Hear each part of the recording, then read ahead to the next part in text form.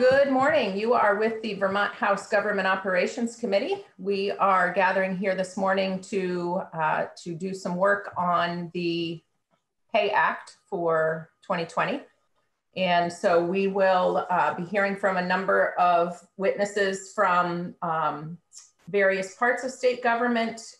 In particular, we will be spending quite a bit of time with our own Joint Fiscal and Legislative Council staff to understand the bill that is before us and its fiscal implications. So I think we would like to start with the Commissioner of Finance and Management. So Adam Gresham is with us, and we would like to invite him to help us understand the administration's perspective on this collective bargaining agreement and anything else he would like to share with us. Good morning, Adam. It's nice to have you in committee.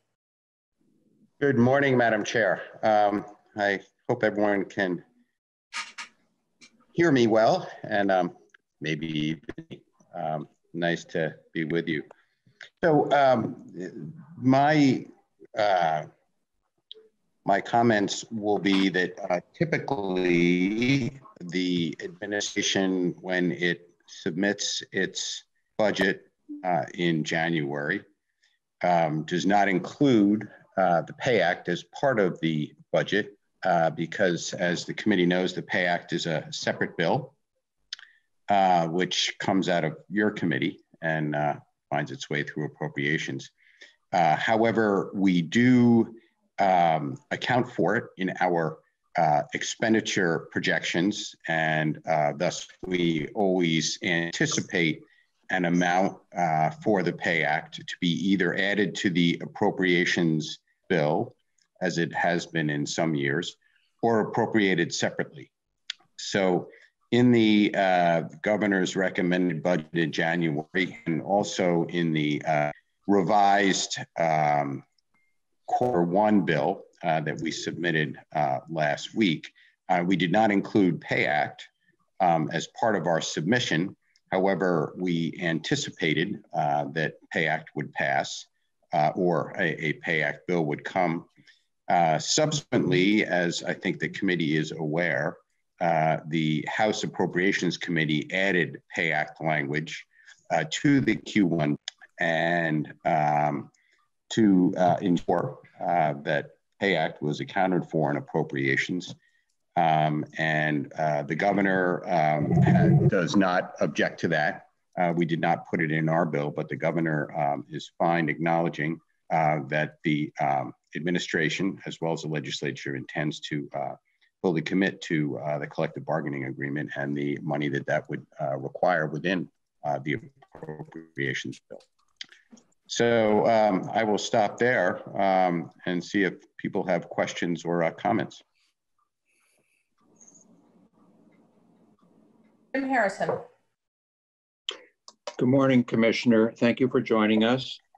I have a couple questions. I noticed in the appropriations 3-month bill that they include an appropriation for the Pay Act, but only year 1. And I think the draft that we're looking at is an appropriation for year 1 and 2. So fiscal 21, fiscal 22. Any idea why it would be done that way? As I said earlier, we did not put Pay Act in our Q1 submission to House Appropriations. So I think the better people to ask on that would be the legislature or the Joint Fiscal Office. However, I would note that the Q1 bill is meant just to be to get us into the new fiscal year, and a full budget will be debated and agreed upon and signed later on in the summer. So the fact that 1 year is in there as opposed to 2 probably is a bow towards the fact that this is just a 1/4 bill, and the full amount will be put in later in the summer. Can I just, I just want to respond to that. I think that's more or less right. This is really just a placeholder. They didn't want to get ahead of your work. And so they just put in the appropriation as we had understood it, and it will change to whatever your bill is. It was just to basically hold the place for a pay act, because there is a possibility, we don't know, that after the House acts, that the Senate may incorporate the pay act in the budget. And we just wanted to have a place to link it in. And they didn't want to go too far down any policy line. They just wanted to, you know, put the money in for the first year and leave it at that. So that was sort of the thinking behind only including 1 year. It was not a statement other than that, just to hold the place. Okay. Commissioner, in the draft bill that we're looking at, if you just, I think it's on page 19, it talks about transfers. The Secretary of Administration may transfer from various appropriations and various funds and the et cetera, liquor control. What does all that mean? Is that different appropriations, or is that where this, well, no, I'm sorry, above that, there's the 15.8 million from special fund, federal, and other sources. Do we have any breakdown? And what does that mean, special fund? Is that state dollars? It does.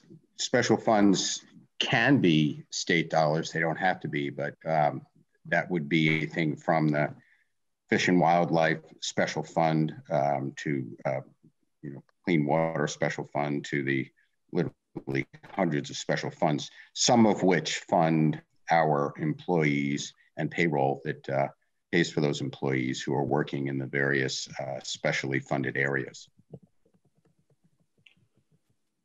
Okay, so we don't know exactly how much of the 15.8 million is state tax dollars versus federal funds. We have, I mean, those numbers, Department of Human Resources has very specific numbers as to what is general fund, what is special fund, what is T fund, and the like. And we can certainly provide that breakdown for you. Okay, so I look back at the Pay Act from 2 years ago. That was my first experience on GovOps dealing with that bill. And as I looked at fiscal 19, the general fund and the transportation fund appropriations was 8.5 million. The second year, it was 10.9 million. And that's before the other funds. This year, those two are 15.8 million. Any idea why such a big increase? The collective bargaining agreements call for certain amounts of additional money each year, cost of living increases typically and step increases. And so the funding amounts in the Pay Act are meant to act on the collective bargaining agreement we have. There's also from time to time changes in number of employees, and payroll amounts will reflect that. Okay. You probably better than most people in state government understand the budget challenges we're facing. I think the latest estimate from Steve's office was 377 million decline in revenue across state government for the coming fiscal year, and another 220 million the year after. Given that it looks like next year alone, the cost of the Pay Act, and again, I don't know what portion is federal, but is in excess of $30 million. If we cannot fund it, yes, we can put it on paper, but if that ends up being a deficit, then we have to cut elsewhere. What does that translate into state employees if we're not able to come up with revenue to cover that? Could I ask, what are you referring to in terms of what does that mean for state employees? Well, so let's just use more specific. $30 million. Okay, so if we are not able to give you $30 million more in revenue to pay for this, what, and obviously we're not going to have revenue growth at it doesn't appear. What does that mean in terms of state positions if the only option you have is cutting positions? If the question is, what does $30 million translate into positions? Just a typical rule of thumb that I would use would be roughly $90,000 to $100,000 per position cost. That's all in payroll and benefits and the like. So that would be somewhere around 300 positions. Okay, thank you. And do you have any idea how we account for the revenue in this $30 million? It's part of our overall revenue picture, which includes general fund revenue from various broad-based taxes and the like. So we include that with our total revenue picture for the general fund, which is somewhere in the order of $1.7 billion.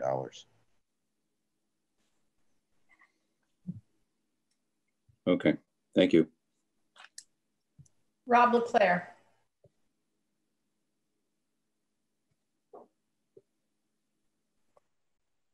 Rob, you'll want to unmute yourself.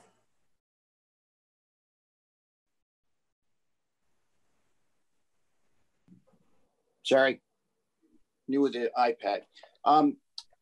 Commissioner, the governor's put out there that we're looking for like about a 2% reduction, I guess, by quarter in budgets going forward. Can you tell me, does that number take into consideration pay increases from the budget act? I mean, the contract, or would that be over and above?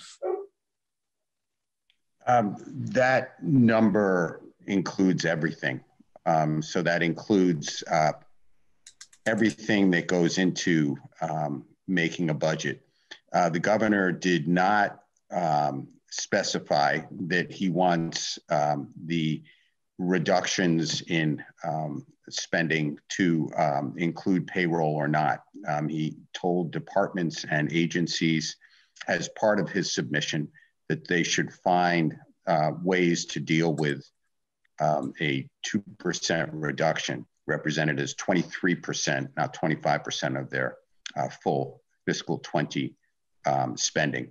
So it was not specified whether that would be operating expenses, payroll, programs, grants, and the like.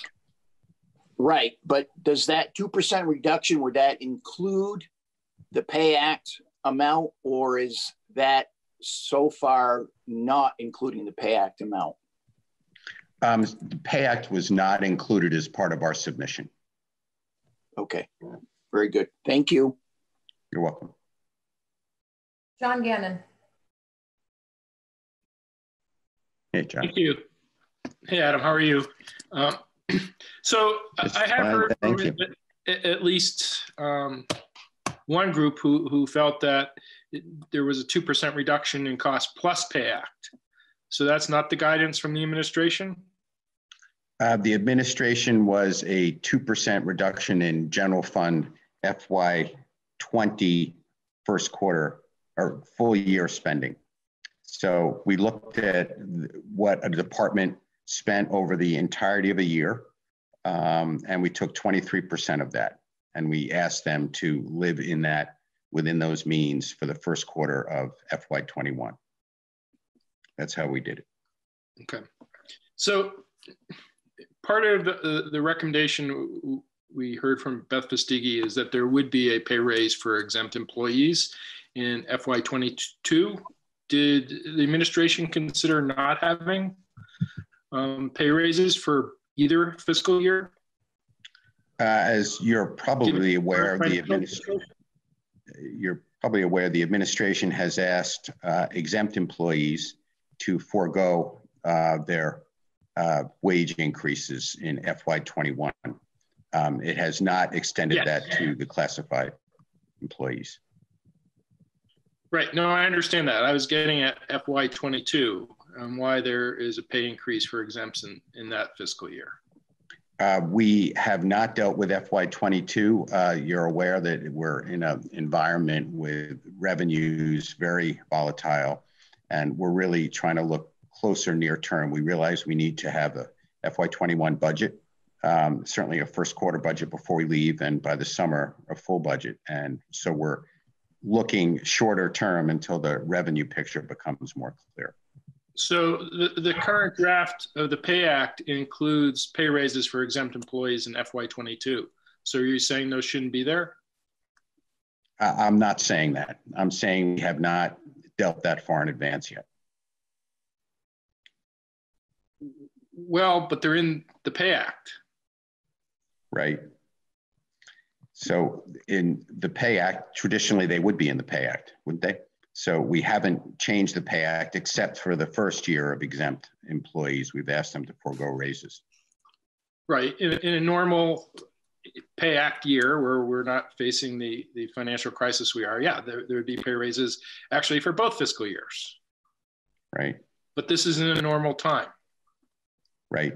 And we have looked at the first year, and we reserve the right to make decisions about the upcoming fiscal 22, either in the summer of this year or when we do the fiscal 22 budget in the fall of this year. Okay. Now, you're fully supportive of the collective bargaining agreements that were signed by the executive branch with VSEA?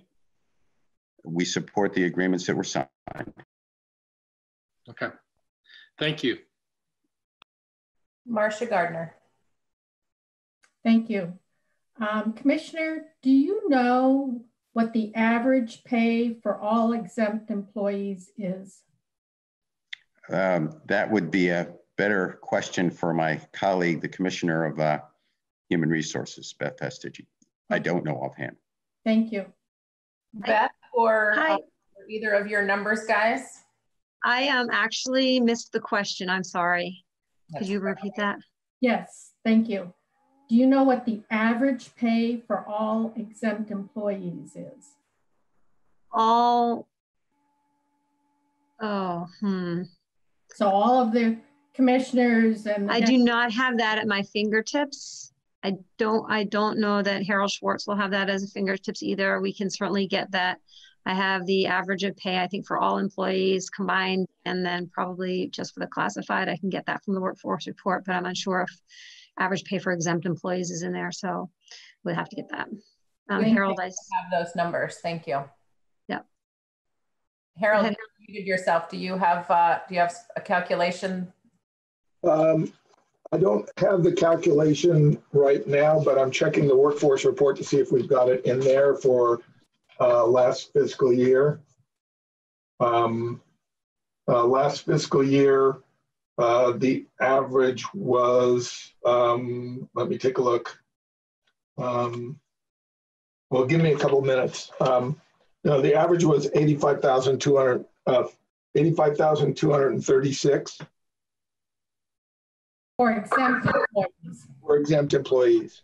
Okay, thank you. That's executive branch. Can I follow with another question? Absolutely. Do you know what the average is for classified employees? For the same period, which was last year, it was 62,440. Thank you. Executive branch. Mm-hmm. Thank you for your quick work on that, Harold. Jim Harrison has a question. Thank you. I'm not sure if this is for Adam or for Beth, but given the huge uncertainty in revenue for the coming fiscal year and the year after, has any consideration been done by the administration to consider asking the union to delay implementation and vote until August, when we have hopefully a better picture of whether we're getting federal help or the revenue forecasts are firmed up a little bit?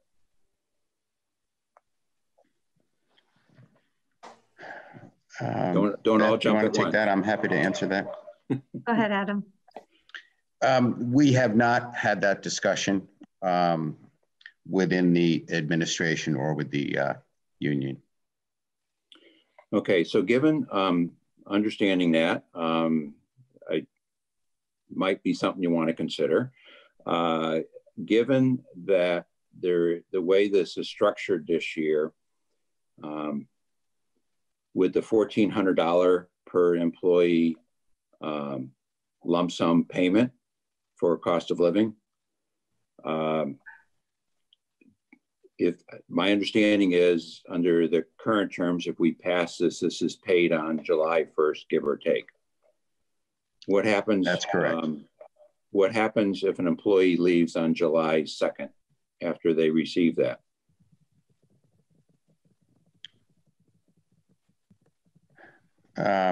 They receive their payment. Okay, so it's just something, well, it may be too late now, but normally if that was the equivalent of 2.2% or whatever the number is, that would have been spread out over the year. You would have gotten paid for the weeks you worked, correct? That's correct. Okay. Maybe this is a question for Beth, but percentage-wise, the $1,400 plus the average step increase, am I correct in assuming that the classified employees will be receiving 4.1% on average? Understanding some will get more than that and some will get less depending on the step increases. Yeah, that's correct. I would say that the difference is that it's not what the lump sum makes it so that is not built into their base salary. So the only part that would be built into the base salary is the step. So the step where employees who are going to get a step that year, that step is typically in the 3 to 4% range of their salary. And then employees that are not going to get a step that year, they may be getting a step every other year or every third year. Those employees would have really a 0% increase in salary. And then the way this contract is stated, then in year 2, they would get that 2.25%. And I did want to actually step back when you were asking about the difference in Pay Act costs from the last Pay Act to this Pay Act. There's a couple of things to keep in mind. The across the board increase for that was, instead of typically it comes in July, it came in January. So it really amounted to only an increase for half of the fiscal year, for fiscal year 2019. So that was where you saw some savings there. And also the amount, the 1.35% is certainly lower than the 2.25% than we negotiated this time. Sorry. Okay, and no, that's helpful. And I understand, last winter when this was negotiated was a different environment. We were fortunate that revenues were actually increasing. We were beating projections. And I don't fault anybody for the outcome. It just strikes me, quite frankly, given an excess of 20% unemployment, a number that has not been seen since the Great Depression, in hundreds, if not thousands, of businesses potentially closing that aren't going to weather this spring and summer, with or without economic help.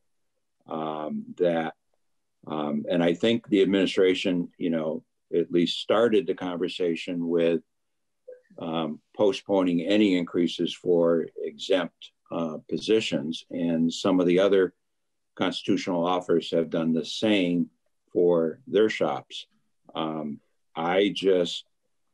We're asking people on unemployment to pay more taxes if that's how we have to fund this at the end of the day.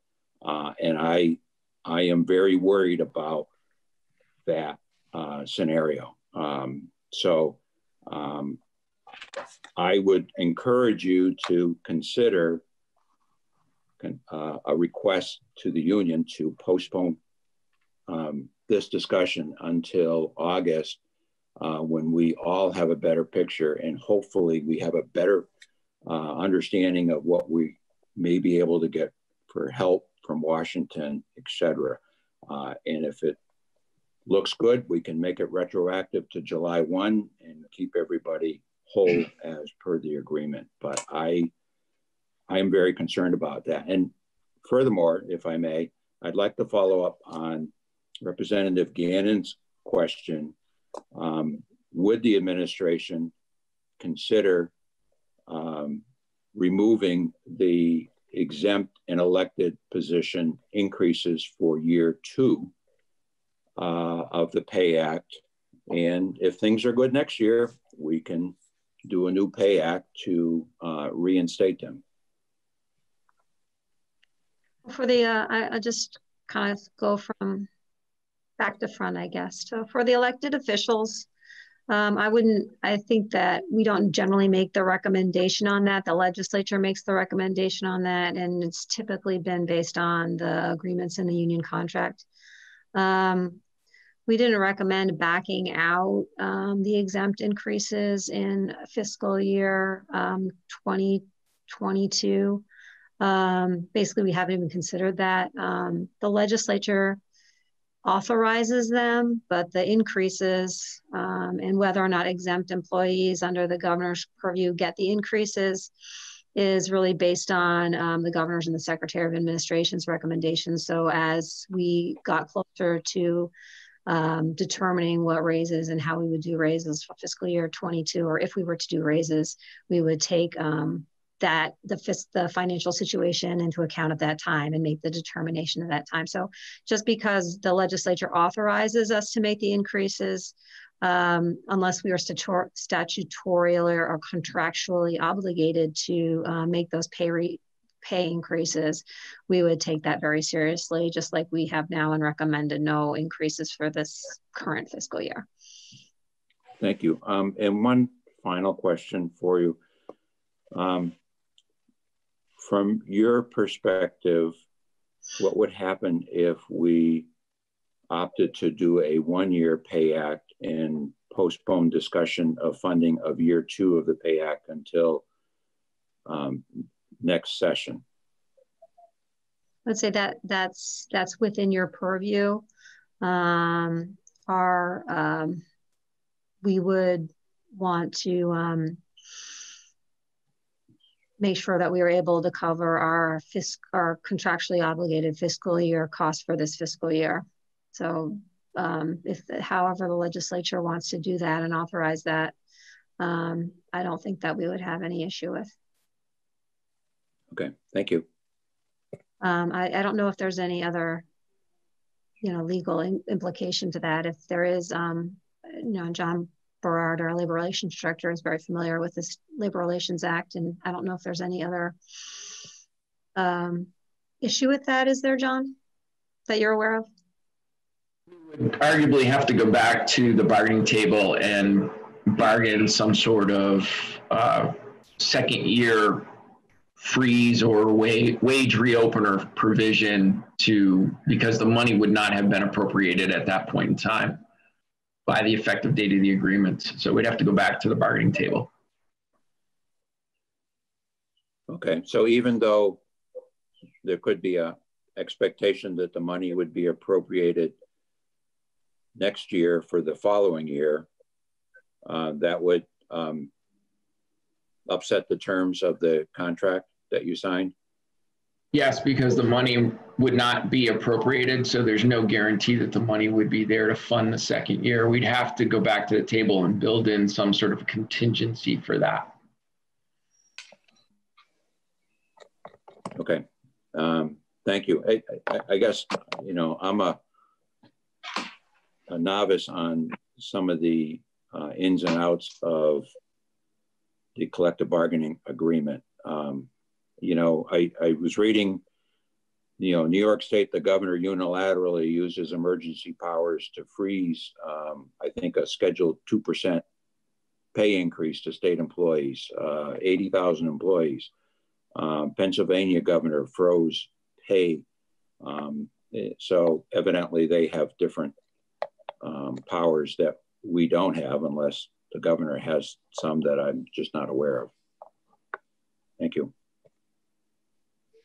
So I have a couple other committee members who have questions, but I wanted to jump in and ask Adam a question before I go to other committee members. So Adam, you've been around this track a few times. You know that we are heading for the home stretch, and now is the time that these decisions need to be made. And a couple of your responses have been sort of tepid as far as the commitment of the administration to uphold this collective bargaining agreement. I just want to get a real clear answer from you. Do you intend to fully fund this collective bargaining agreement for the 2-year pay act? And if not, now is the time to let us know that you intend to go back to the bargaining table. I would point out, I think it's the legislature that funds the Pay Act, not the administration. But the collective bargaining agreement. Right, but the administration has entered into a collective bargaining agreement. Our signature is on the dotted line, and we intend to fulfill it. Thank you. Hal Colston. Thank you, Madam Chair. This is a comment for you, Commissioner, and thanks for being here and enlightening us. And even though Representative Harrison stole some of my thunder, the comment I want to share is, given that we're in this very volatile financial crisis, I think it might be very prudent for the administration to have a plan B and even a plan C in place, because we just don't know how things are going to play out. And that's what I want to share. Thank you.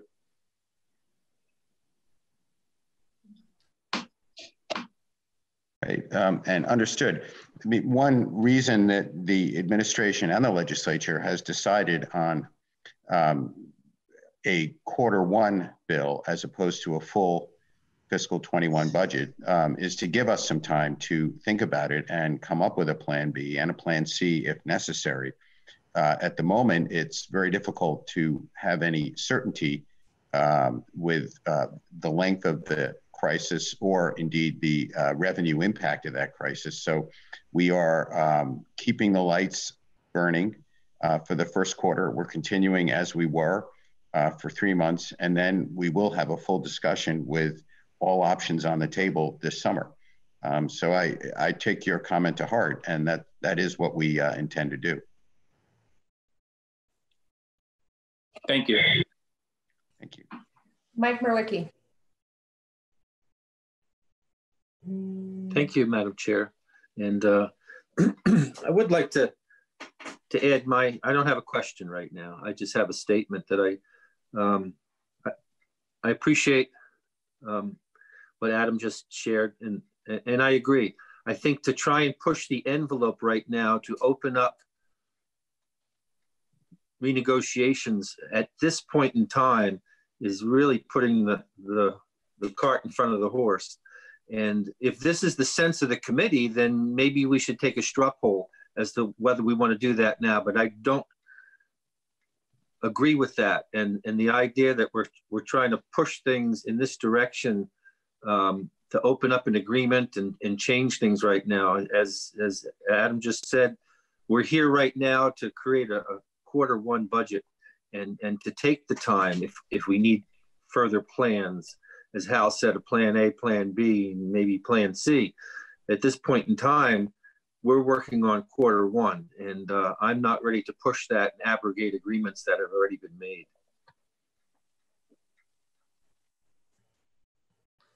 So I have a question maybe for Adam. I'm not sure. Have any state workers during COVID been released or put on leave or told that their job wasn't essential? So we haven't had RIFs or furloughs, if that answers your question. There have certainly been people at various times that have not had to come to work, but we've paid them. based on, you know, if they had a job that required them to be just with a stay home, stay safe order, if their job required them to do their work on site and they couldn't come on site, we paid them to stay home. And presumably somebody else had to pick up the slack. No, like for example, when the stay home, stay safe order came home and everyone had to stay home for 2 weeks and a lot of industry was shut down, for example, construction was shut down. So we weren't doing construction. Our employees that are kind of generally doing construction and maintenance on roads, they might not have been coming into work, maybe just a skeleton crew, but the full crew, because we were not doing the road maintenance at that time, wouldn't have come into work. Thank you. Committee, any other questions for either Adam or Beth while we have them both on the hot seat? All right, please stick with us because I think what I'd like to do now is ask either Steve Klein or Stephanie Barrett if they can help us with a breakdown of the numbers in the Pay Act. And then, of course, when the camera's off, you don't know whether they've wandered away. Okay. No. So I would suggest that Stephanie do the breakdown of the numbers. She's been working on that more. So the numbers that were in the section that are in the Q1 bill were estimates that we put in yesterday or the day before based on the original amounts, less a sort of an estimated amount of how much the general fund would go down with the exempt piece. We just received updated numbers from Harold for the executive branch. We're slightly different in the judicial branch and the legislative branch than Harold's numbers. So I'm wondering which, would you like to walk through, do you want Harold to walk through his executive branch numbers for FY21 and 22 and have us walk through judiciary and legislative branch? I'm trying to figure out what the best approach is here. I think that makes sense to ask Harold if he's got those numbers to present for us, and then we'll come back to you for judiciary and legislative branch numbers. Thank you. Okay. Harold, do you have a document you'd like to get up on our committee page? Is it already there? Then I just haven't seen it yet. Madam Chair, hello, it's Betsy Ann. Just to clarify, the draft 2.2 that's now posted, the numbers will appear different than what Harold will be presenting, but I can send over to Andrea some updated numbers if you'd like, or else Harold can just point out where his figures differ than those set forth in draft 2.2, which is currently posted. Okay.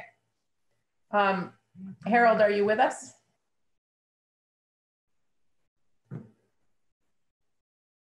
All right, well, let's go back to Stephanie and let's talk about the legislative and judicial branch numbers, and maybe Harold has stepped away from his device for a moment and will be back with us. Beth, I don't know if you have a direct line to him and can poke him to come back, because we would like to get him up. Sorry, I was unfortunately muted. I'm having a hard time looking at the 2.2, but I've got the numbers that I came up with that I've sent recently to Betsy Ann, and I can walk through those numbers. Okay, thank you. This is the appropriation numbers for executive branch. General fund, $11,234,950.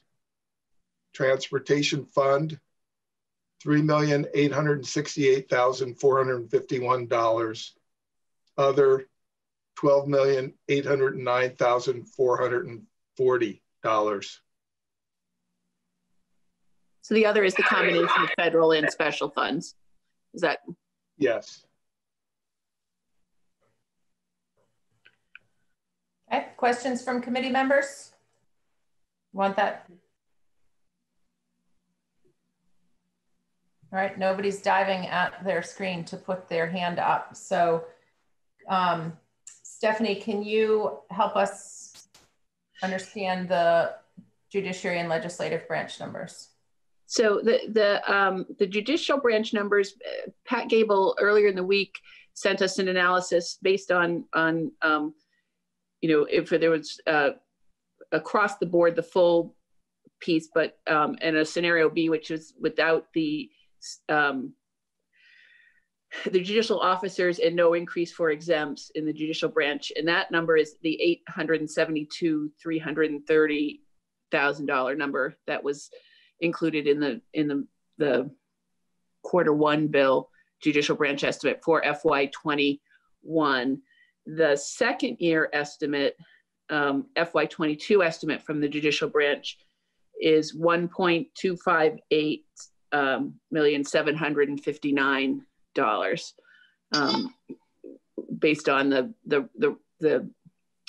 collective bargaining units and application to the judicial officers and exempts in FY22. So those are your, it's only general fund in the judicial branch and the legislative branch. There's no other source of funds for those two branches. Yeah. In the legislative branch, Dan Dickerson in our office runs through the entire, all the staff sections and includes the legislators. So for FY21, the estimate is $241,000 for increases. That does exclude the exempts at the top, the chief fiscal officer and the chief leg counsel as an exempt. And from an increase. And then in the second year, with the legislative expectation that it would, the change would include the step and COLA increase for legislators, that estimate was $397,000 for FY22 in the legislative branch. We see in Harold's analysis that there's a significant difference in FY22 estimate in the legislative branch, and offline we'll have a conversation just to understand what that difference is.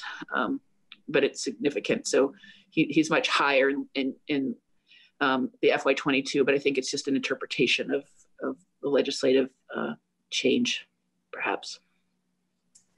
So Stephanie or Steve, I'm not sure which of you would be best to enlighten the committee or remind the committee about this, but we've been doing a bit of work with consultants from NCSL on our pay rates across the legislative branch, understanding how our pay for fiscal staff and attorneys compares to other similar jobs in the industry, and how our staffing rates compare to other states of similar sizes. So Steve, can you just fill the committee in on sort of a top line message that we got from that study? Yeah, the study, which was done I think a year ago, did look at legislative pay and compared to executive branch personnel and private sector personnel in other states. And there have been a fair amount of adjustments made to the pay that is being in place this year from that.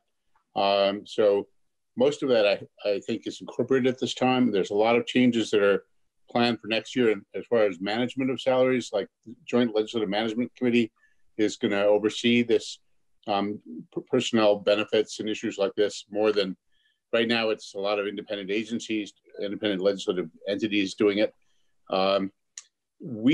When we did the Pay Act assumption, we did not build into it any sort of increases beyond where they are now, other than the salary increases that were reflected in the Pay Act. One of the big issues that you're raising, though, is all legislative employees, like all judicial employees, are exempts technically. And so what we tend to do, if you look at the executive branch, there's a total number of employees of about, and I don't know if I have my numbers totally right, but they're in the neighborhood of 8,000. And The classified are 7,600 and the exempts are about 400, which is about 5% exempts. And in judiciary, once you take the judges out, they are considered exempt, and we're giving them no raise in this bill.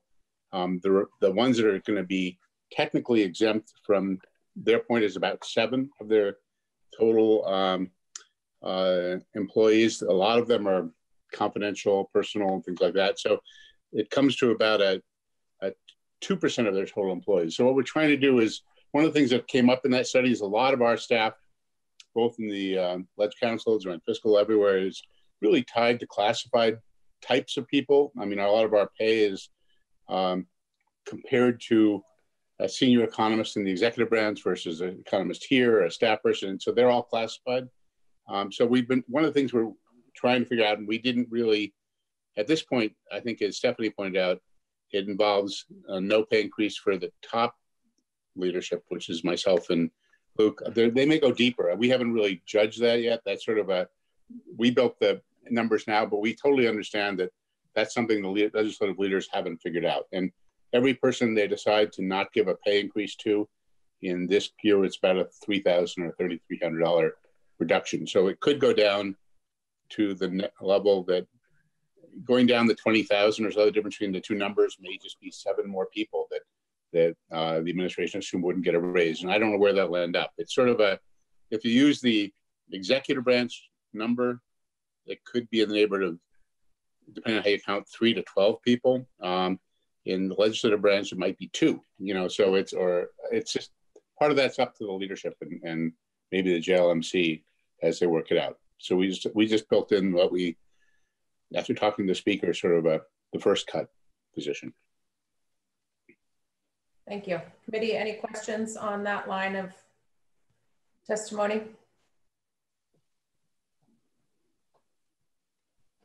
Jim Harrison.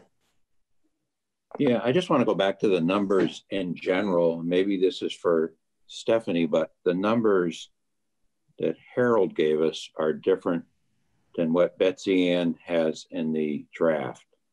Not significant, maybe, but what are the right numbers? I would say the executive branch numbers, I would use Harold's numbers, newest updated numbers.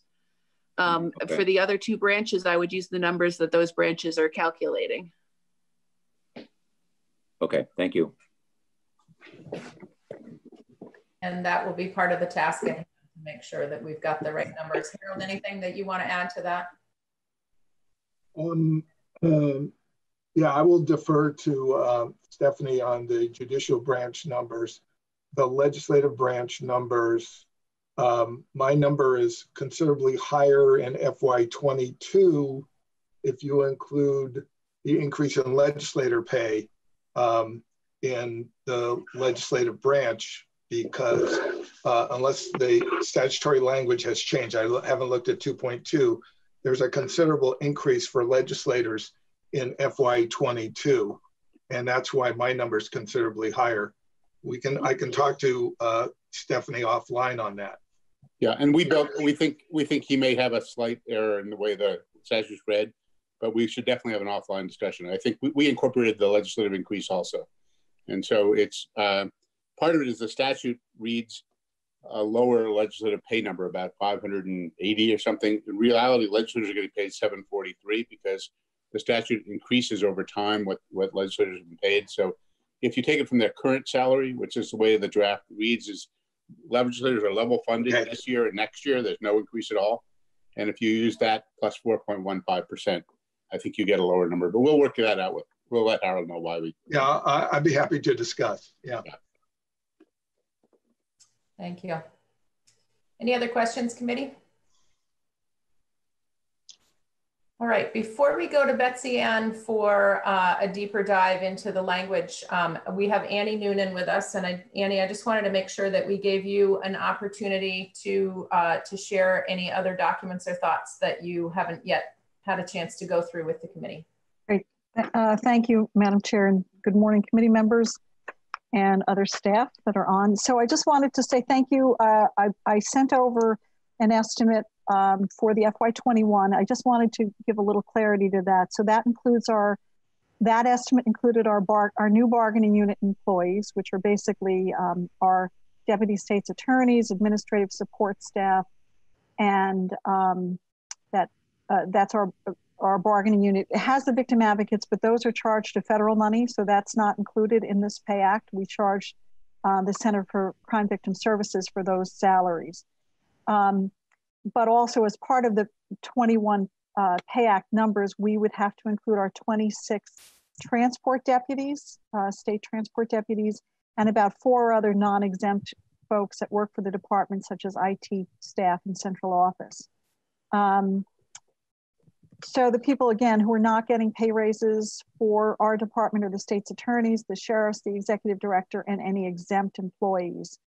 We also have some other positions that are charged to federal money, and those are domestic violence prosecutors. We have 3.5 positions funded by federal US DOJ who handle domestic violence and sexual assault prosecutions in the offices. And we have 2 staff that are funded by the Governor Highway Safety Program, which is part of the National Institute for Highway Safety. And those folks, those 2 prosecutors deal with DUI issues, particularly serious injury fatality cases. So they're also not charged to this, except for a 20% match that we have to do of their salary. But for the most part, they are paid for by federal dollars. We have 4 current vacancies among our prosecutors, our deputy state's attorney prosecutors, and we are looking, we are asking for those to be filled. So we did budget for those in our roll-up of the Advantage roll-up back in the fall, and we are hoping that we will get approval from the Secretary of Administration to fill those, because I think, as you know, our caseloads are very, very high in mostly all of our offices. And we've lost 2 positions, prosecutor positions. One is the loss of some federal dollars, and one that we had to give up in meeting our FY21 governor's recommend numbers. Looking ahead, and I don't think you necessarily want to talk about 22, but we, again, following the executive branch contract for both 21 and 22. So in 21, the $1,400 plus steps, and then in 22, the 2.25 plus steps. The one piece, and this was asked the other day when I was listening to the testimony, one of the committee members asked, why would there be additional costs? Why would the first year of this contract cost more potentially than the second year?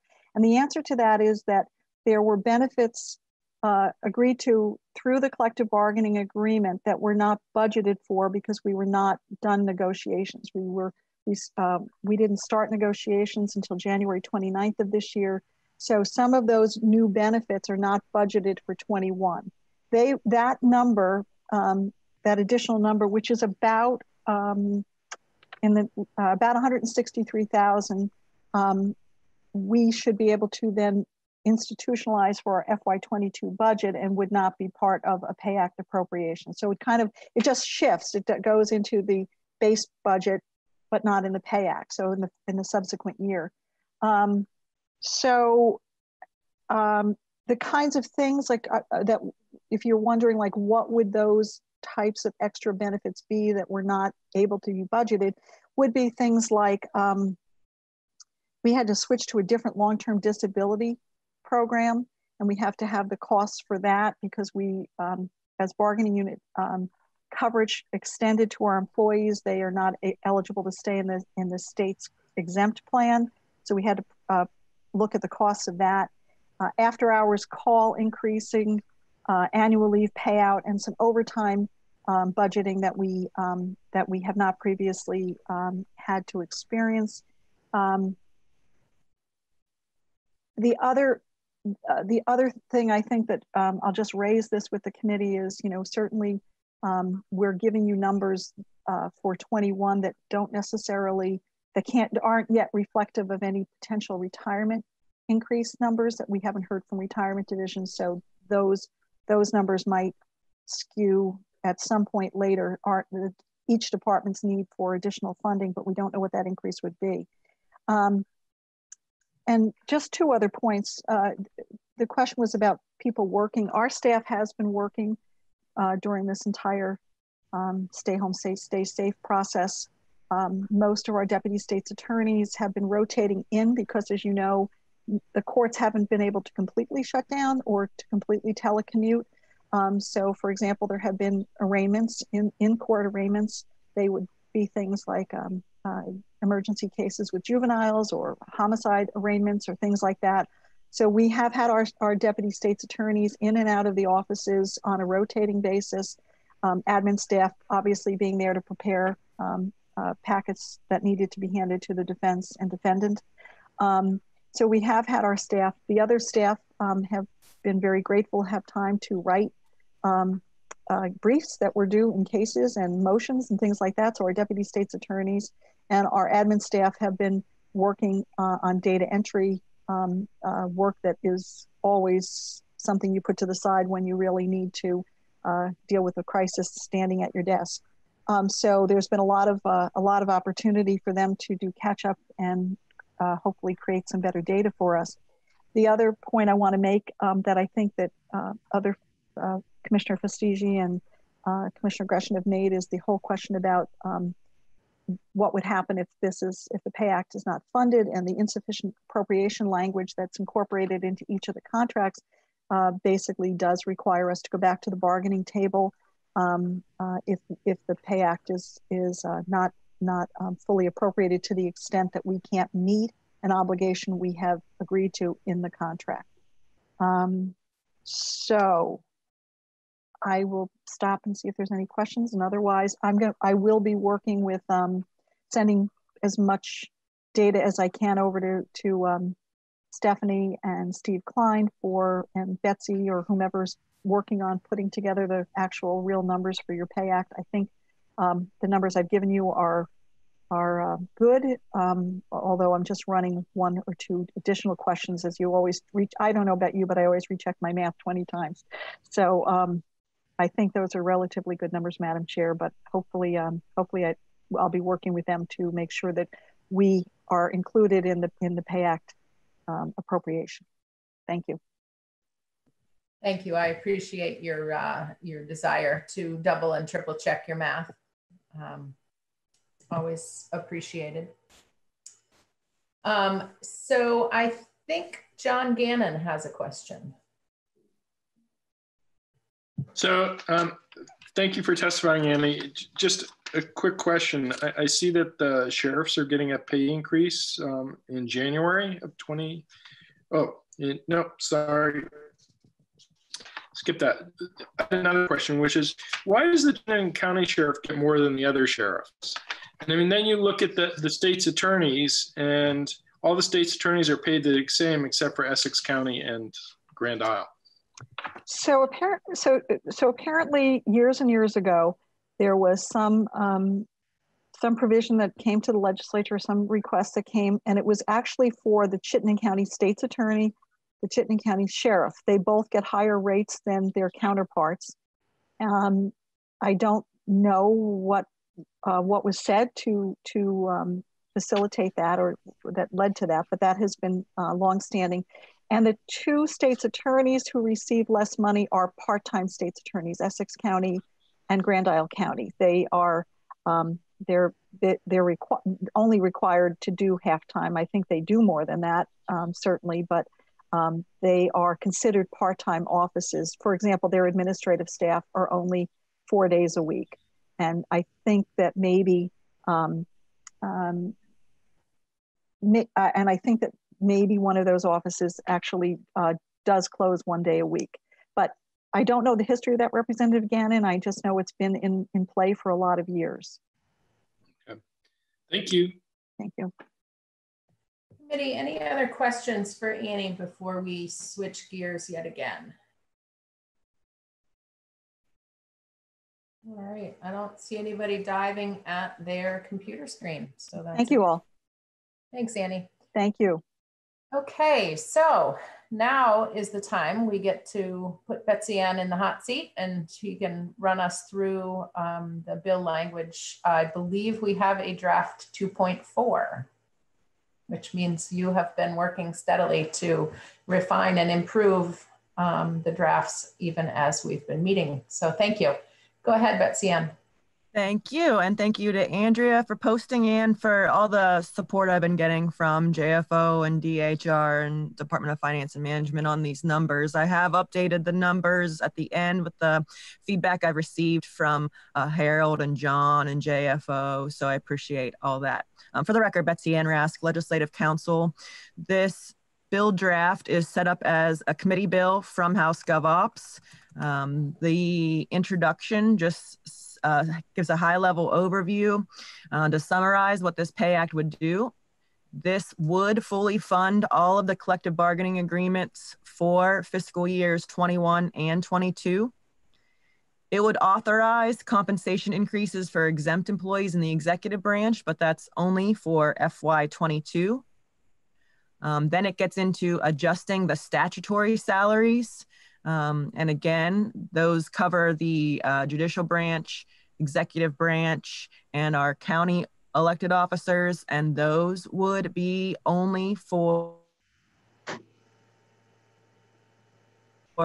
FY22, and then it provides appropriations to fund these increases. Also, it's actually not specified in the statement of purpose, but you'll see in sections 11 and 12, we'll also get into the statutory amendments for the legislative pay statutes so that legislators would be put on equal footing with the other constitutional officers in the pay increases that they get.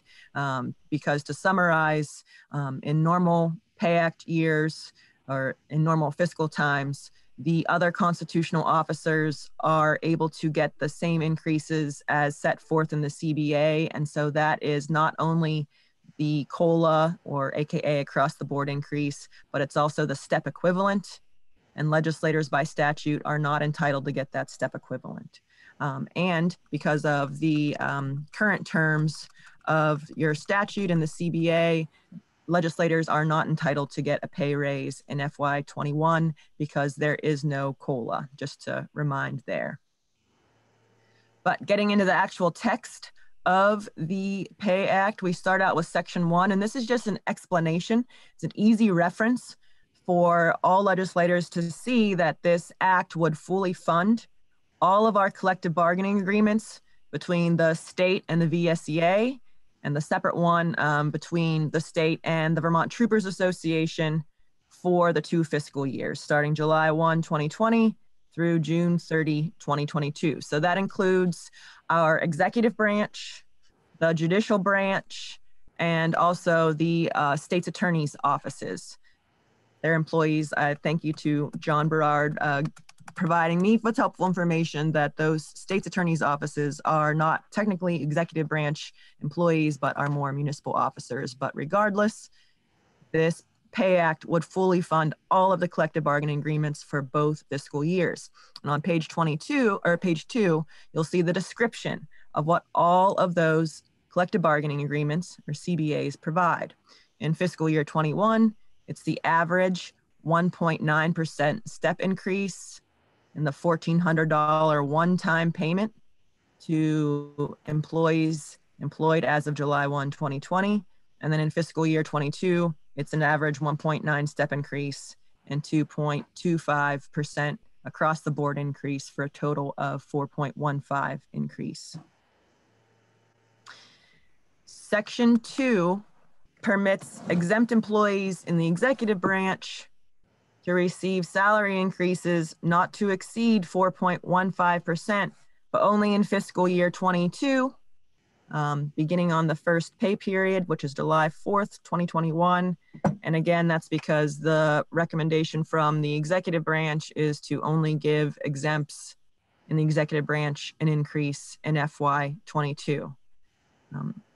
There in section 2B, it's just an explanation that permitted increase in FY22 is consistent with the CBAs for classified employees in the executive branch, but only for FY22. So then we get to section 3 at the top of page 3. And this section is essentially a definition section. There's 2 provisions of law set forth in 32 VSA 1003B and 1020B, which use this phrase, the total rate of adjustment available to classified employees under the collective bargaining agreement. And that language is saying that the employees that are subject to those increases, which are executive branch, agency and department heads, deputies and executive assistants, are able to get annual salary adjustments or special salary increases or bonuses consistent with, quote, the total rate of adjustment available to classified employees under the collective bargaining agreement. So every pay act defines what that term actually means. And so it's defining here that in FY22 only, it means that 4.15%. To be able to give those exempts who have language in statute about what a pay increase they can get, it's defining what that pay increase is, and it's to be consistent with the FY22 CBA, that 4.15% increase. So Betsy Ann, yeah, if just following along with some of the line of questioning from earlier in committee, if we moved forward with this language and when we came back into session in January, we, for instance, had not seen additional revenue support from federal COVID relief money, could we change this so that when we're considering the FY22 budget, we were, for instance, not offering a pay increase to the executive branch exempt employees?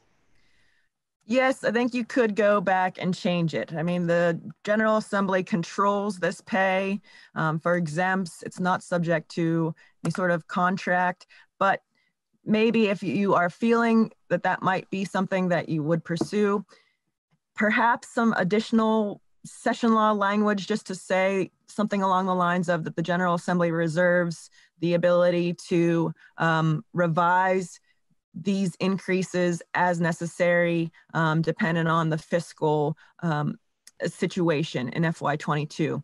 Just perhaps that would be helpful for people to understand that so they don't expect 100% that they're going to get these increases. That might just be helpful for people to read that in text. So since you are the master at statutory language and we are citizen legislators, could you help us envision what that might look like? Something that was akin to a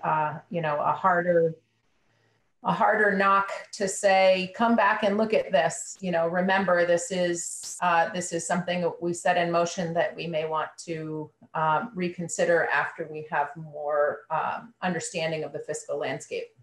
Yeah, I could definitely come back with just a session law section to reflect that these increases for exempts for the employees that are not subject to the collective bargaining agreements are subject to further amendment by the General Assembly, dependent on upcoming financial situation of the state. I can come back with language for you to add to that. Thank you, I appreciate that. I've seen a couple other nodding heads on that question.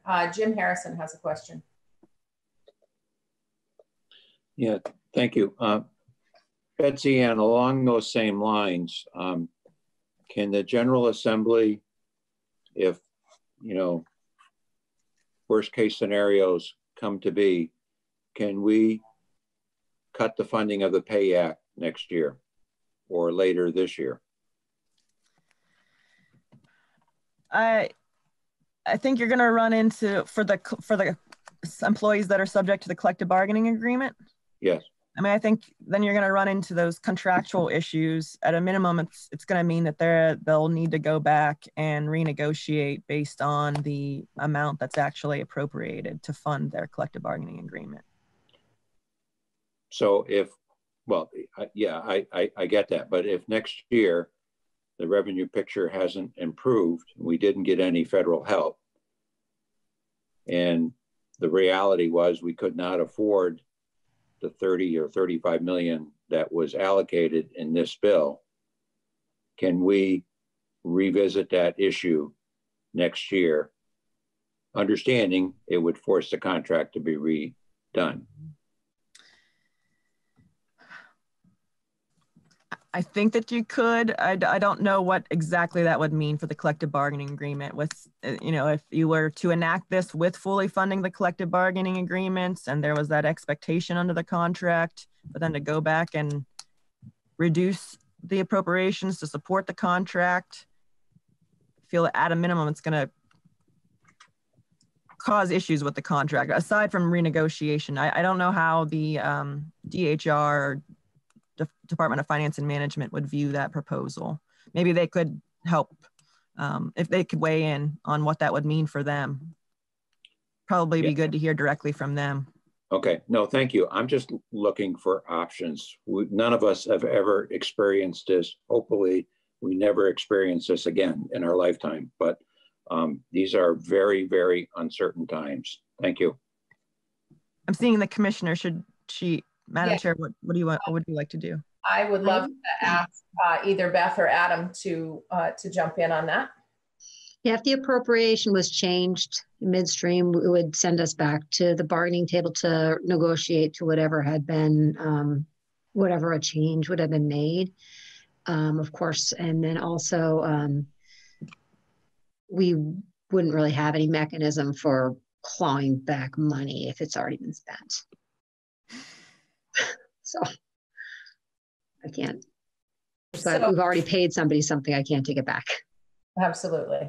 Adam, anything you want to add to that? You're muted. I have no additional comments to that other than we can't reach back into someone's bank account and take money we've already paid out. It's bad form. Not that we would want to, but we certainly would be beholden to what the legislature decides in that regard.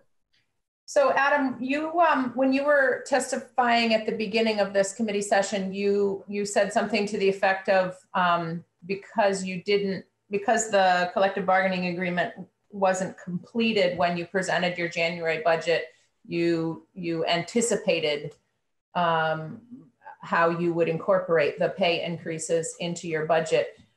When the administration comes back to the legislature in whenever late July, August timeframe to do the remainder of the FY21 budget, you will be presenting, I assume, a budget that does incorporate the honoring of the collective bargaining agreement. Is that correct?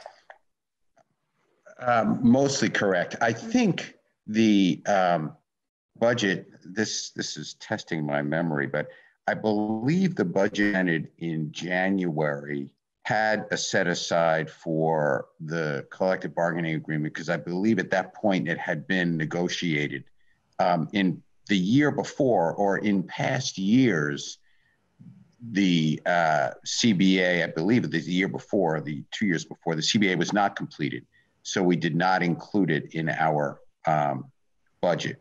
But I think this year we did set aside money. It wasn't a line item, but we had money set aside in our expenditure projections that would have paid for that collective bargaining agreement. We didn't put it in the budget because the Pay Act itself had not been negotiated and the Pay Act itself had not passed. But typically, most years, we know the bargaining agreement will cost, and we account for that in our revenue projections and expenditure projections.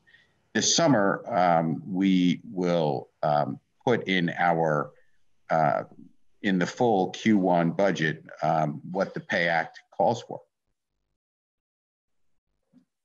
And for quarters 2 through 4 as well, when we come back to consider the rest of the year's spending?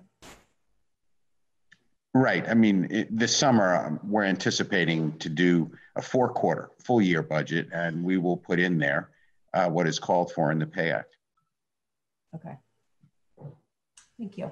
Jim, any other questions?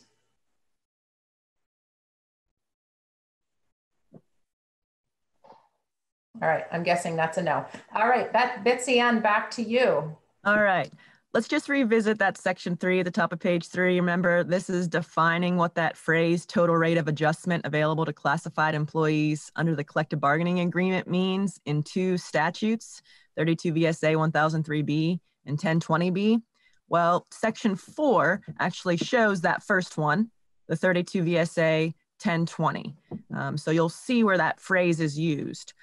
But the first thing that's going on here in subsection A, I've just drafted as a technical correction. Just to look at the structure of this statute, you can see how current law reads, compensation to be paid any officer or employee within the executive branch of state government other than an employee in the classified service, a member of the uniformed state police within DPS, or an officer or employee whose compensation is specifically fixed by statute.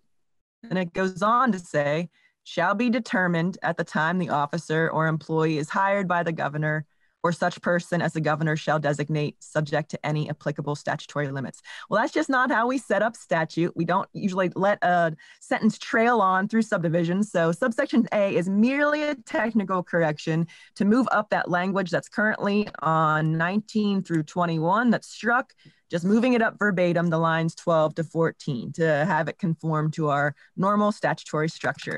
So thank you for humoring me on helping us clean up our statutes there. But then you'll actually see on page 4, the subsection B, where that phrase is used, total rate of adjustment. So this statute is specifically in regard to, here in subsection B, it's in regard to exempt employees who are deputies or executive assistants to department heads or are deputies or executive assistants to agency secretaries. And this language is saying annually, subject to any applicable statutory salary limits, the governor may grant to these employees salary adjustments that are not to exceed the average of the total rate of adjustment available to classified employees under the collective bargaining agreement then in effect. The first thing that's going on page 4, line 5, is just what Harold and I believe is a technical correction. Harold has requested in another section that that language average of the be removed because it doesn't make sense from his fiscal reading. Really, we're just talking about what is the total rate of adjustment available to classified employees under the collective bargaining agreement. That term is defined in section 3 to mean 4.15% in FY22 only. So this is saying that these deputies or executive assistants are able to get an annual salary adjustment not to exceed 4.15% in FY22.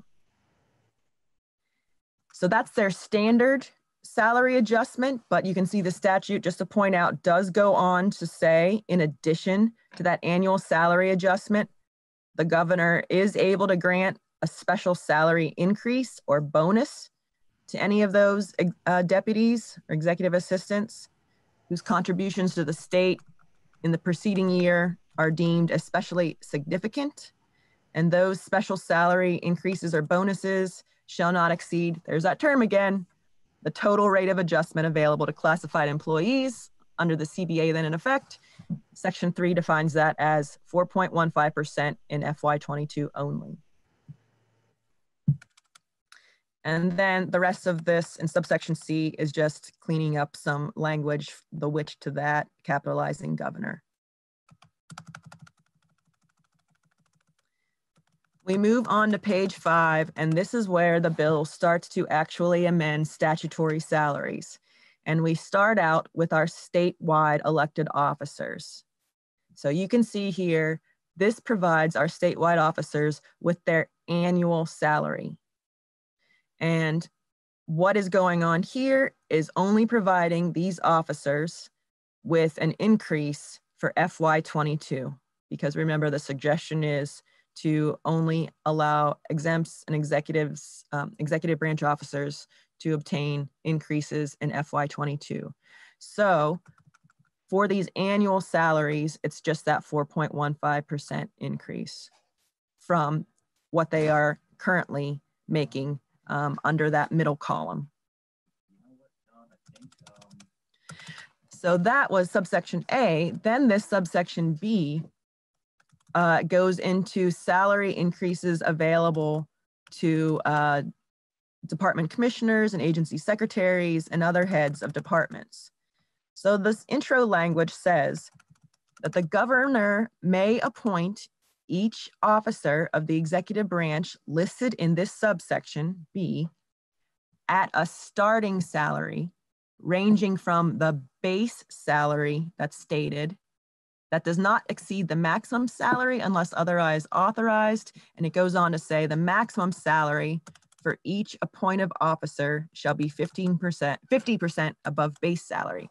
Because as you'll see as we scroll down, this statute provides what the base salary is for these officers, not their annual salary, not exactly what their salary is, but they're just their base salary.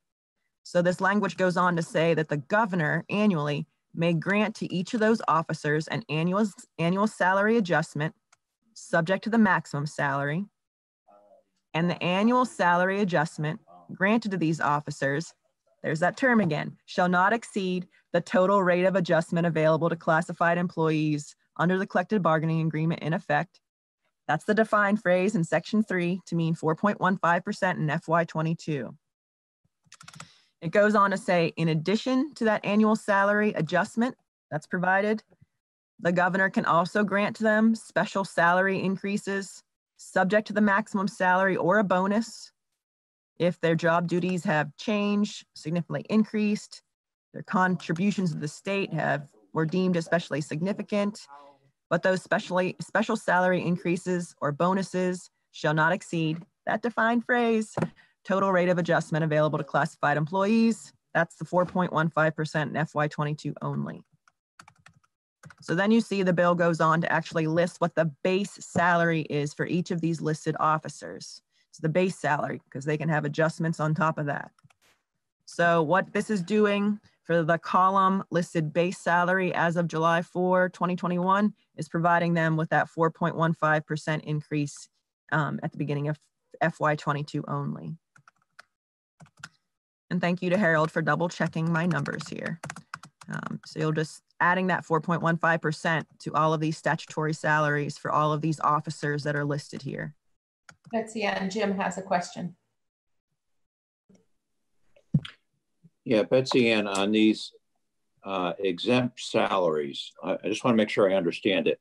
Let's assume you have an exempt position that pays the base salary in statutes $100,000, and that they currently are, it sounds like the governor can increase that by 50%. So the range really is of the position is 100 to 150. Is that correct? So that is I think that intro language in B is their starting salary, that the starting salary it can range from the base salary up to the maximum, and the maximum is 50% from the base. So okay, that's their starting salary. And then there's the adjustments that can be provided on top of that. Okay, so I'm just, for my simple math, if it was 100,000, the governor can pay up to 150,000 for that position, if the 100 is the base. For their starting salary, yes. Okay, so if this coming year,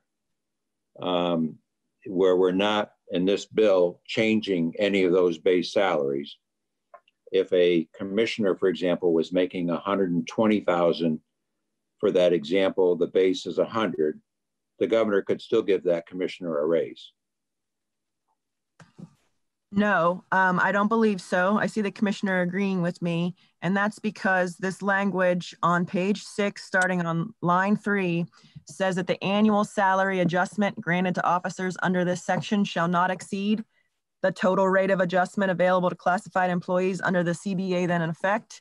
And that term is defined to be the 4.15% in FY22 only.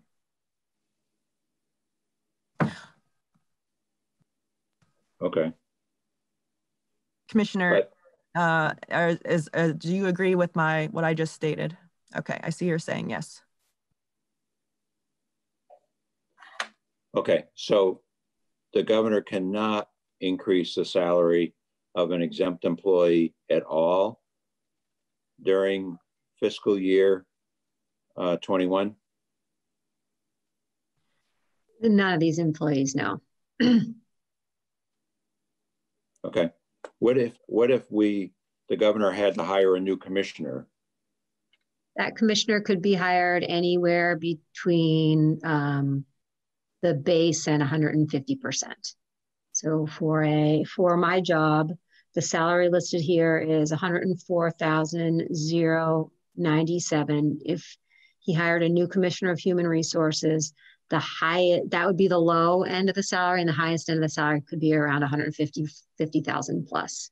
Most of these salaries are around, I would say around 125% of base. Okay, so currently. If you were bringing in somebody new, you could pay more than what the current commissioner. Yes. But the current commissioner cannot get a raise this coming fiscal year then. Is Correct. that? Yes. Interesting. Okay. Thank you. All righty. Jim, are you looking for a new job?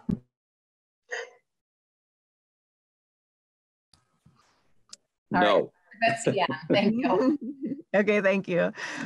So that there's those base salaries that are adjusted FY22 with a 4.15% increase.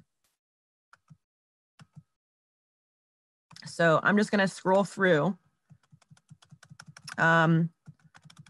Here, I'll just point out we're at page 8, line 19. This is just, it seems to be a quirk in the law. You can see it says the Secretary of Administration may include the Director of OPR in any pay plans that are established under the authority of 1020C, which we saw up above in section 4.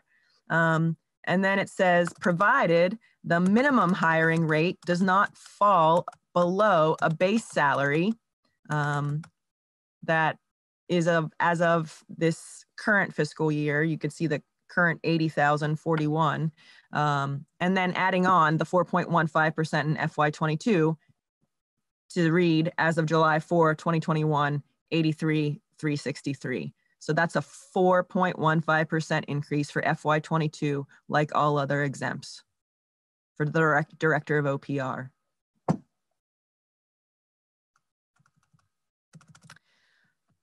Just here on page 9, line 14, just a technical correction. We use shall not instead of may not when we say that something cannot happen. So you can see the current law is that the Commissioner of Health shall not exceed a maximum salary of $150,000, FYI. But that was just a technical correction of the language. Then on page 9, line 16, we get into the judicial statutory salaries. And again, this is only amending them so that they have increases beginning in FY22 with that 4.15% increase. So it starts with the annual salaries, the actual salaries of these listed judicial officers as of the beginning of the first FY22 pay period, adding on to those annual salaries, the 4.15% increase, consistent with the other statutory officers only getting an increase of 4.15% in FY22. On page 10 in section 7, this provides the daily rate for our assistant judges. And again, it's just an increase in that daily rate beginning in FY22 of that 4.15% increase.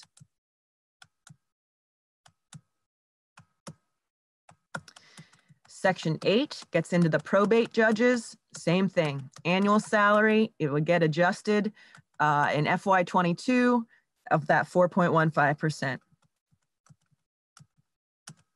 And you can see probate judges have different salaries. I believe it was back in the 2011, if I'm correct in my notes. No, it was the 2012 Pay Act. Asked for a caseload study for probate judges. And so I think there were some of the tweaks to the salaries there for probate judges that was based on their caseload. And so you'll see differences in their statutory salaries. On page 13 in section 9, we get to the salaries of sheriffs. This is actually the elected 14 county sheriffs. And so as you've already discussed, there's a difference between the Chittenden County Sheriff compared to the other ones, but regardless, it's just that 4.15% increase beginning in FY22. Then we get into the state's attorneys. And again, this means the elected state's attorneys of the 14 counties. And likewise, like everyone else of these statutory salaries, they would get a 4.15% increase at the beginning of FY22. No increase there for FY21. And that's the actual annual salary.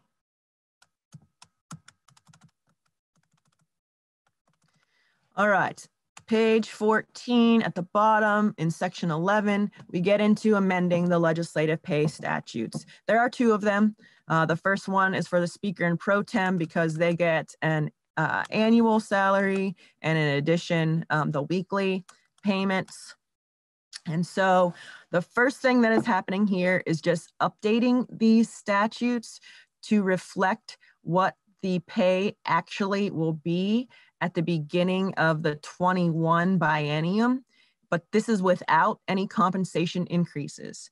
If you look at the current law language of what the legislative pay statutes provide, it's the same for all legislators. You'll see the non-speaker and pro tem legislative statute is the next one.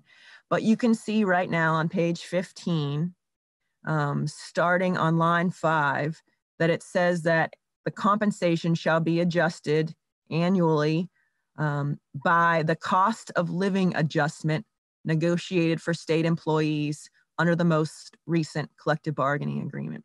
This is where legislators are not on equal footing with the other constitutional officers, because other constitutional officers normally get both the COLA, which is the across the board increase, and the step equivalent. Legislators have not been getting that. So every time that there's increases provided for the constitutional officers, legislators are losing ground.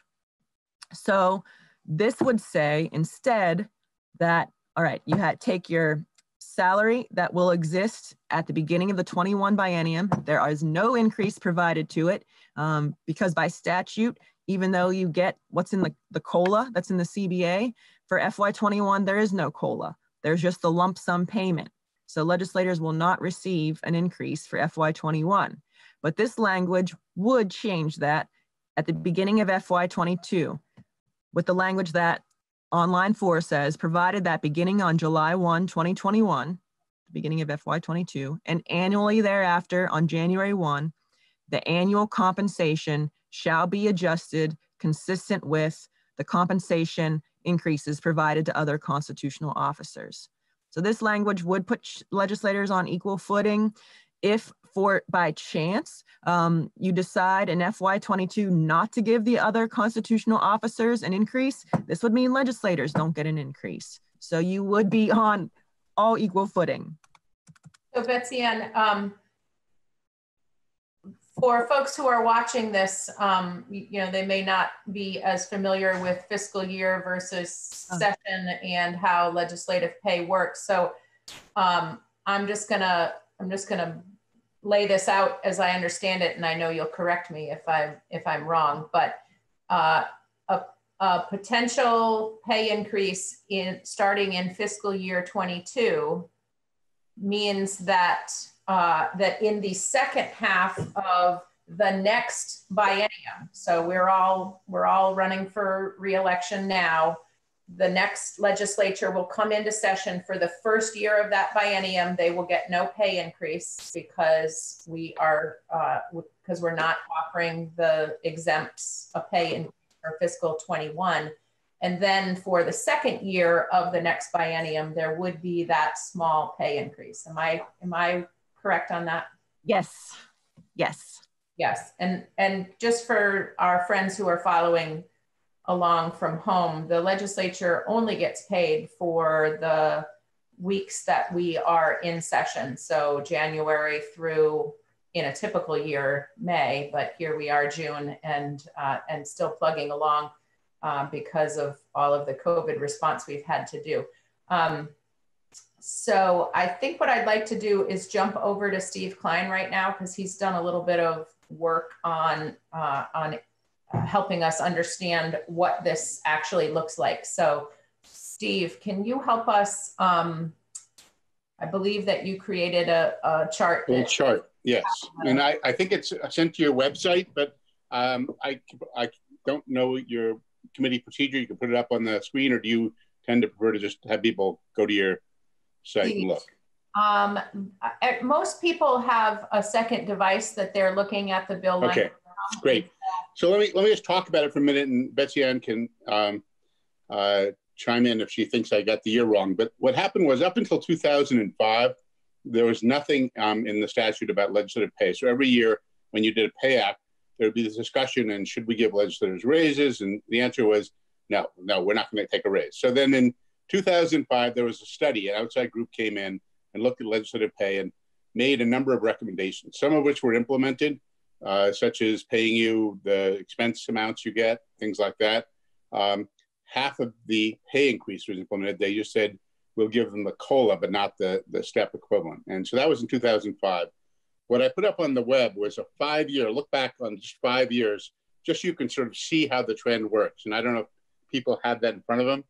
And what I did is I assumed that and because I think, as you mentioned, legislators only get paid for 18 weeks. So the dollar figure here is 12 grand or something like that you get a year, or whatever the number is, depending on, well, each legislature is a little different and each year is different. But if you take a dollar, and what I did is I took a dollar that a legislator gets and a dollar that the exempts, the treasurer, the auditor, lieutenant governor, AG, and secretary of state get. And then you watch what happens in 2016, and this is rounded, so to the nearest penny. So everybody you got a 2.5% increase, and they got a 3.3% increase. So you ended up, right now it's 103. The next year, a 2% increase and a 3.7, which brought it to 105, 107, and then 2.25, 395. And you can see how it's happening here, 1.35 and 269. And by the time you get to 2020, it's $1.10. The legislative $1 is going to $1.10. The exempts and all the other constitutional officers is grown to $1.17 for each dollar you earn. And so if you take that back 10 more years, it gets quite a big number. But the reason I didn't go back 10 years is because there's lots of intervening insanity that goes on. Like one year there was a 5% cut, and legislators got more of a cut than other people did because you were very magnanimous about what you were going to get paid. And there's all types of changes that occur. But the concept is here that we sort of institutionalize something that will constantly reduce your relative pay compared to the other constitutional officers. So as I understand this proposal, it just says whatever constitutional officers get, you will be tied to that amount. And so for the example you're using, let's say next year they get nothing because you end up giving them nothing down because if you add that language and next year comes around and it's a terrible year and you want to do it, then you would track them. This language just says track what you do for other constitutional officers, as I understand the concept. So that's sort of the history in a nutshell. Great, thank you, I appreciate that. Mike Merwicki's raising his hand. Go ahead, Mike. I hope this is a good time to share a little bit about what happens with the low rate of pay we get. My district mate will be leaving after one term. We talk about wanting to bring younger people to Vermont, younger people to the legislature. And here we are, a dedicated 30-year-old who really enjoys and is doing some good work here in the legislature, and he just can't afford to do it. He's the father of a young child. He's looking to get married again, start another addition to his family, and he just can't do it on what we get paid as legislators. I know there's a lot of talk about what we do and what we don't get, and I'm sure we've all heard from constituents saying, I want your salary and benefits, and I say, no, you don't. but I hope we can continue to look at this. And I know we're in a tough situation that's going to get tougher looking ahead, but most especially as we look to the future, to people like Representative Hashim.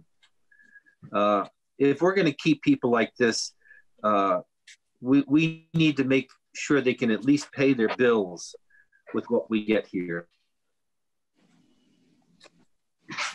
Thanks, Mike. I've got another committee member who wants to ask a question, but kind of along those lines, I recall when I was first elected, I was probably 34 or 35 when I was walking through the House chamber when most committees were in session, and there was a tour group going on, and one of the tour guides was explaining to this group of school students that most people who served in this grand body, in this grand room, are either retired or independently wealthy, because those are the only people who can afford to serve in because of the pay being only for the few months of the year that we're working, and no salary the rest of the year, and the difficulty of patching together supporting a family on that kind of a salary. And I remember feeling kind of frustrated, because at that moment, I was thinking, boy, it would be great if the House of Representatives had more young parents with children in school, kind of dealing with the normal challenges of life in Vermont, serving in our legislature and expressing the needs and the concerns and the desires of people with young children. So my heart really goes out to Representative Hashim, because I have really enjoyed his perspective, his life experiences, and his place in life, in his life path, have been really valuable in informing his legislative work. So it's sad to see that he has to move on to find employment that gives him a more consistent and higher salary. Jim Harrison, you've had your hand up, and my apologies for making you wait. No, not at all. I have my hand up a lot, Madam Chair. So, really? I appreciate, first of all, your comments, and I appreciate the comments of the member from Putney. But I want to go back to Betsy Ann in this subject. Again, this is only my second pay act, but we do the COLA plus the step. Where is it written that we have to do both each year? It's not written that you have to do both each year for the constitutional officers and the exempts. It's a policy decision each time. So as I had put in the pay act summary when we first started to discuss this, the General Assembly usually provides the same increases to exempts and statutory officers that are provided to the employees covered by CBA, but you don't have to. But it has been standard practice in normal fiscal years to do so. Okay, no, that's helpful. I guess I come at this, we should decide what the appropriate base salaries, and we can certainly have a good discussion about legislative base pay for some of the reasons that were just mentioned. And we should have a discussion about what the governor's salary should be, what the Secretary of State's salary, what the sheriff's salary, etc. But once you establish that, given something unusual, then they should be adjusted by COLA. And I just never understood. Step increases are for experience, 5 years, 10 years, 20 years on the job. But you could get elected governor this November and be 1 year on the job or no years on the job, and you would get a step increase. And it just never made sense to me. And it's just something, maybe we can't fix it all here, but we should consider that. Additionally, on this line, what happens if there are some elected officials that we go beyond step increases or COLA because we learned that they're out of sync for the job? What happens then? Do we average them? In other words, let's just say we increased the governor's salary by 50%. I don't think we're going to, but if we did, what would that mean? Would legislators get a 50% increase? I don't think so. If there were some sort of tweak to the other constitutional officers' statutory salaries, and that became a question, you know, if, for example, if you decided to do extra increase for the governor, that might be a chance to define what compensation increases provided to other constitutional officers means, similar to how that Section 3 operates. If there is a question about, well, one constitutional officer got this increase, but the other constitutional officers got this increase. So I think that would be an opportunity to define this phrase here on page 15, line 8, and the other places, just for clarity purposes. Okay, thank you.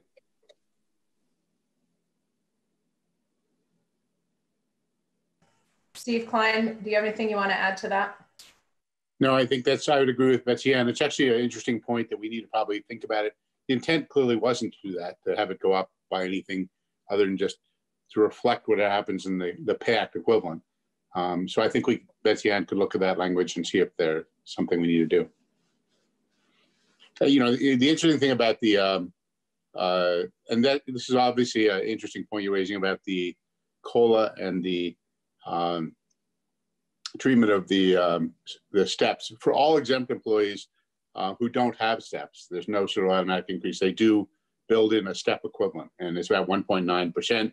The way it works with the classified employees is they get more than that in the early years, and then they get less than that in the later years. So it's actually over the initial years, the 1.9 sort of understates what people are receiving, and when you get to be 15 or 20 years in, you probably classified people don't get raises every year for a step. So it's a fair question, and we didn't get into that issue. I think if you end up deciding down the road that all constitutional officers should not get the step increase, the way this is drafted and the concept here is the legislators would not get it either. It's just sort of a concept of having their pay be parallel to other constitutional officers, whatever you decide down the road.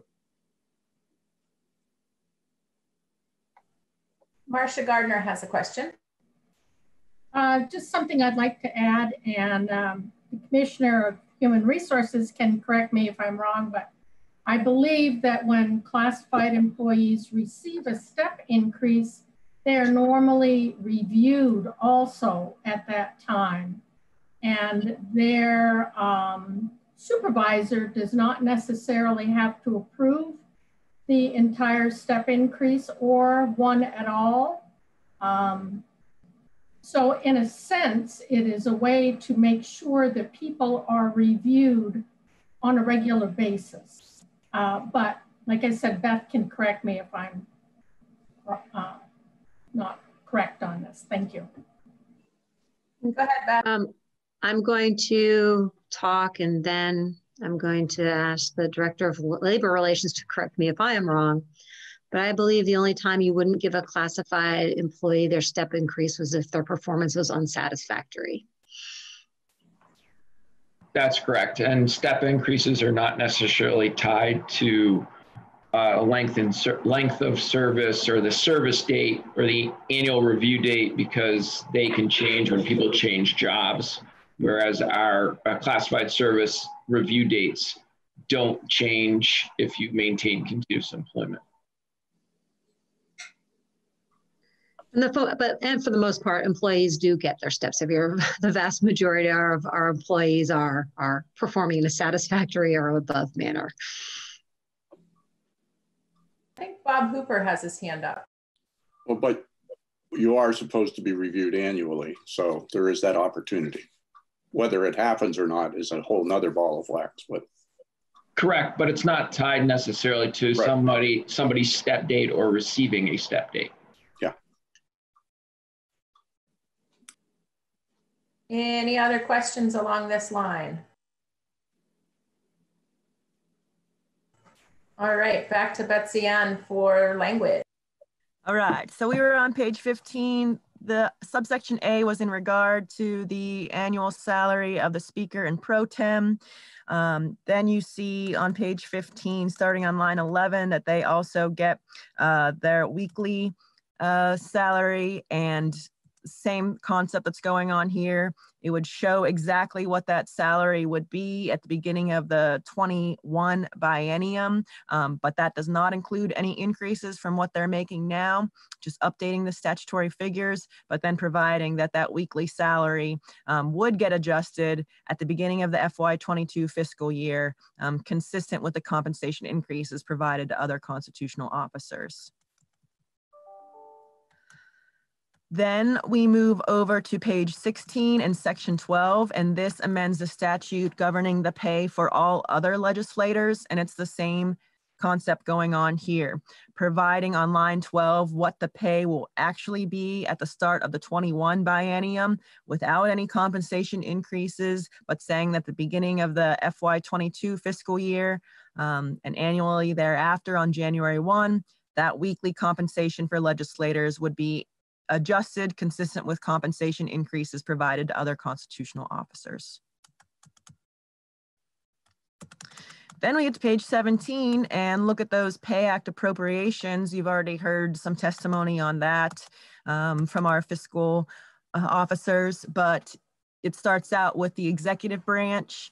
And so this language is saying that the 2-year agreements between the state and the VSEA, and then it lists the bargaining units. So for the Defender General, non-management, supervisory, and corrections bargaining units. And then we added language here, and for the purpose of appropriation, the state's attorney's office's bargaining unit.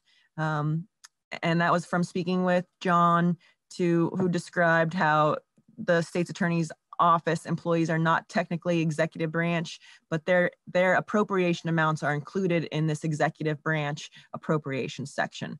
So big picture though, it's fully funding all of those collective bargaining agreements for that 2-year period.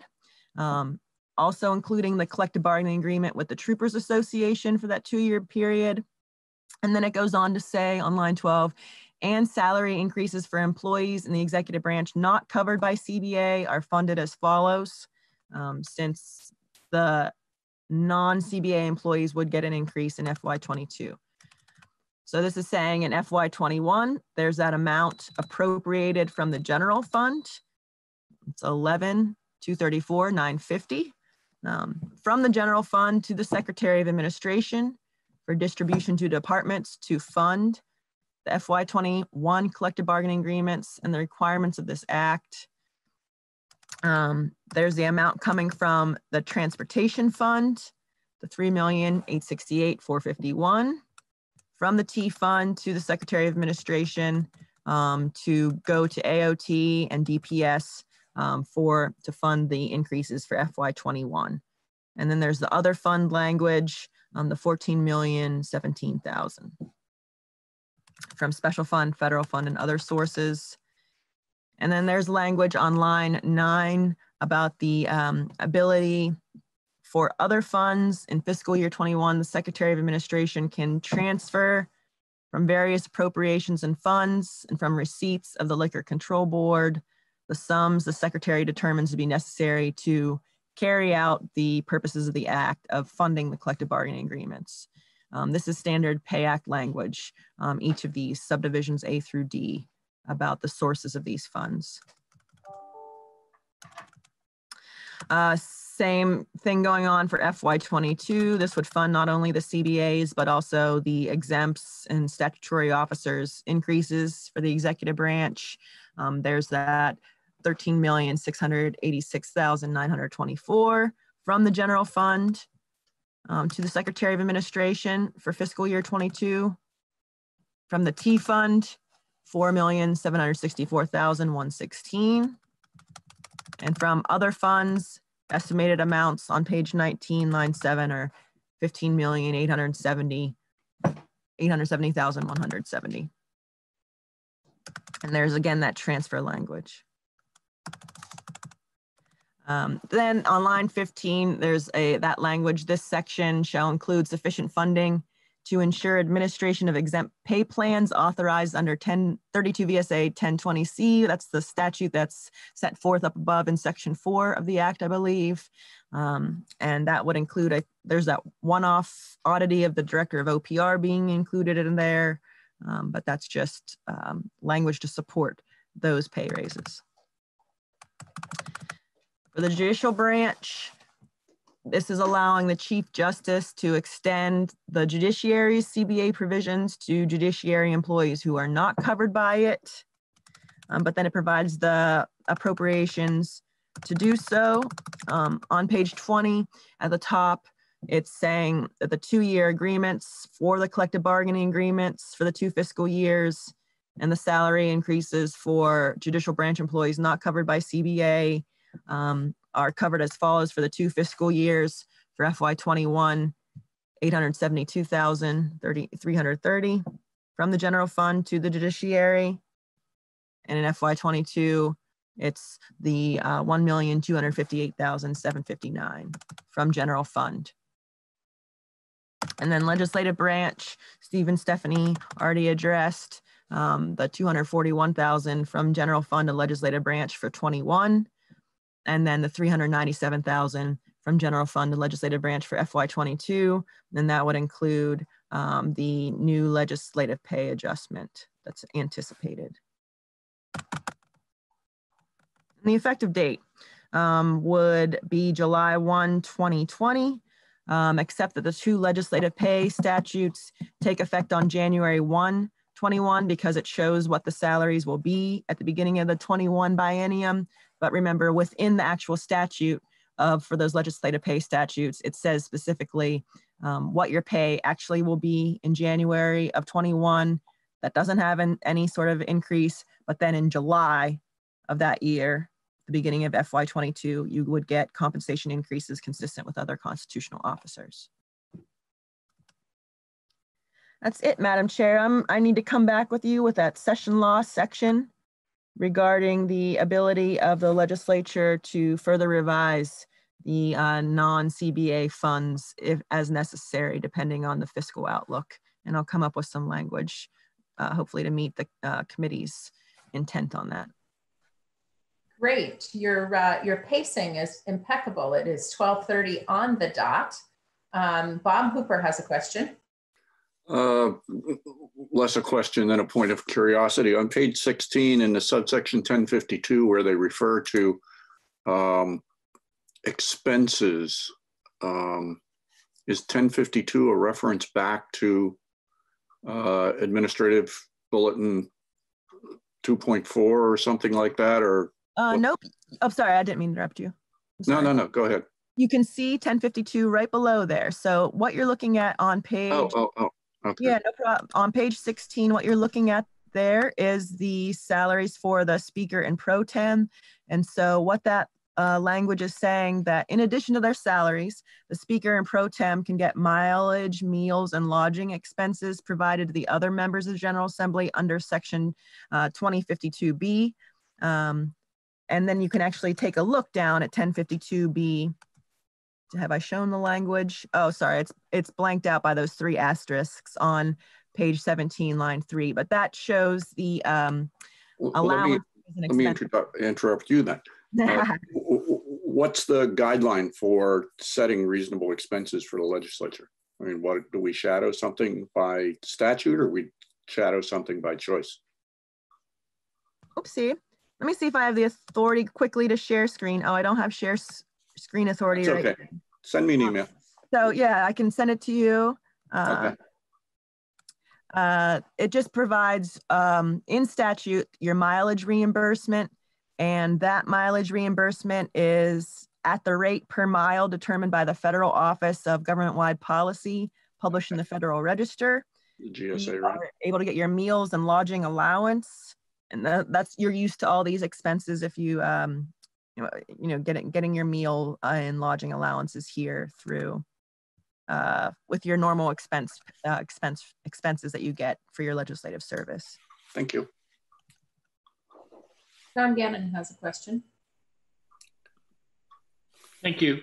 Following up on Representative Hooper's question in some way, would this be an opportunity to clear up the language around expenses and that you actually have to drive your own car to get the mileage? Yeah. That is a policy decision. Actually, Andrea gave me share screen, so I can just show you if you want real quick. There's this statute. So this is the legislative pay statute for the legislators aside from Speaker and Pro Tem. This subsection B is in regard to the expenses you can receive. And it's interesting, there's the mileage reimbursement in B1, and then there's the meals and lodging allowance, different term. So if you wanted to pursue that, you could do that here. That's a policy decision for you to make, whether you want to address that in the Pay Act. Thank you.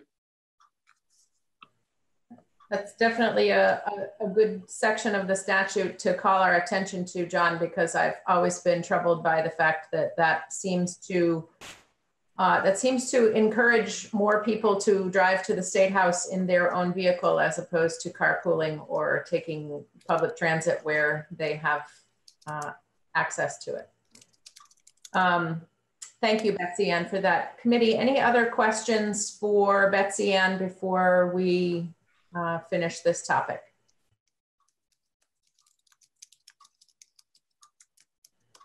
Okay, so I will put a very specific ask out to committee members, which is to please contact me between now and the end of the day tomorrow, and let me know who else you would like to have back in front of the committee with respect to the Pay Act. If there are other perspectives that you believe we need to hear from, if there are previous witnesses who you have additional questions for, if there are people you would like to have present when we come back into committee and have committee discussion about the Pay Act, I want to make sure that that we invite them. This is not, it's not as simple as if we were in person at the State House where we could simply take a 5-minute break and walk down to the cafeteria and find Commissioner Fastigi and ask her to come and join us. So we need to be a little more intentional with this. And my goal will be to have the folks that we need invited by Zoom so that they can be with us for our next committee discussion on this, which I expect will be on Tuesday. So Andrea and I need to build that agenda. And then of course, Andrea needs to send out invitations. So I'm gonna rely on committee members to tell me who you feel you need to have a part of the next committee discussion. Does that make sense to folks? Great. So that I believe ends our conversation about Pay Act, but there's one other thing that I wanted to talk about. Well, two other things I wanted to talk about. One is that we have added an additional committee time this week because the Senate has sent us a bill on elections. The bill that they're sending us resolves the issue that was created when we asked the governor to give approval to the Secretary of State for election adjustments and election planning. Governor doesn't care to be required to give his approval on that, and the Senate is sending us a bill that that takes the governor out of that. So we will be taking that up in committee tomorrow morning at 8:30. So I apologize for the off-cycle committee time, and really ask you to do everything you can to be with us tomorrow morning from 8:30 till about 10. So that we can look at, I think it's Senate Bill 348. Is that correct, Betsy Ann? Okay. So Betsy Ann can help us take a peek at what the Senate has done. We'll hear a couple of different perspectives on that so that we can be ready to move that along. This is something that is of a timely nature. Bob Hooper has a question. Madam Chair, can we vote by absentee on that? That's well, that's funny. So the only way we can do that is if I get to sign your cast. So Representative Hooper let me know that he has a little doctor's appointment that he needs to go to tomorrow morning. So he may only be able to listen in for parts of what we're doing tomorrow, if at all. So we'll see if we can get you in on what we're doing, Bob. You know, earbuds and Zoom by cell phone is how I've taken quite a few meetings in the last couple of weeks. The last thing that I want to say to the committee is I want to give you a heads up about a memo that the speaker sent to all committee chairs and vice chairs, and this is related to COVID relief fund appropriations.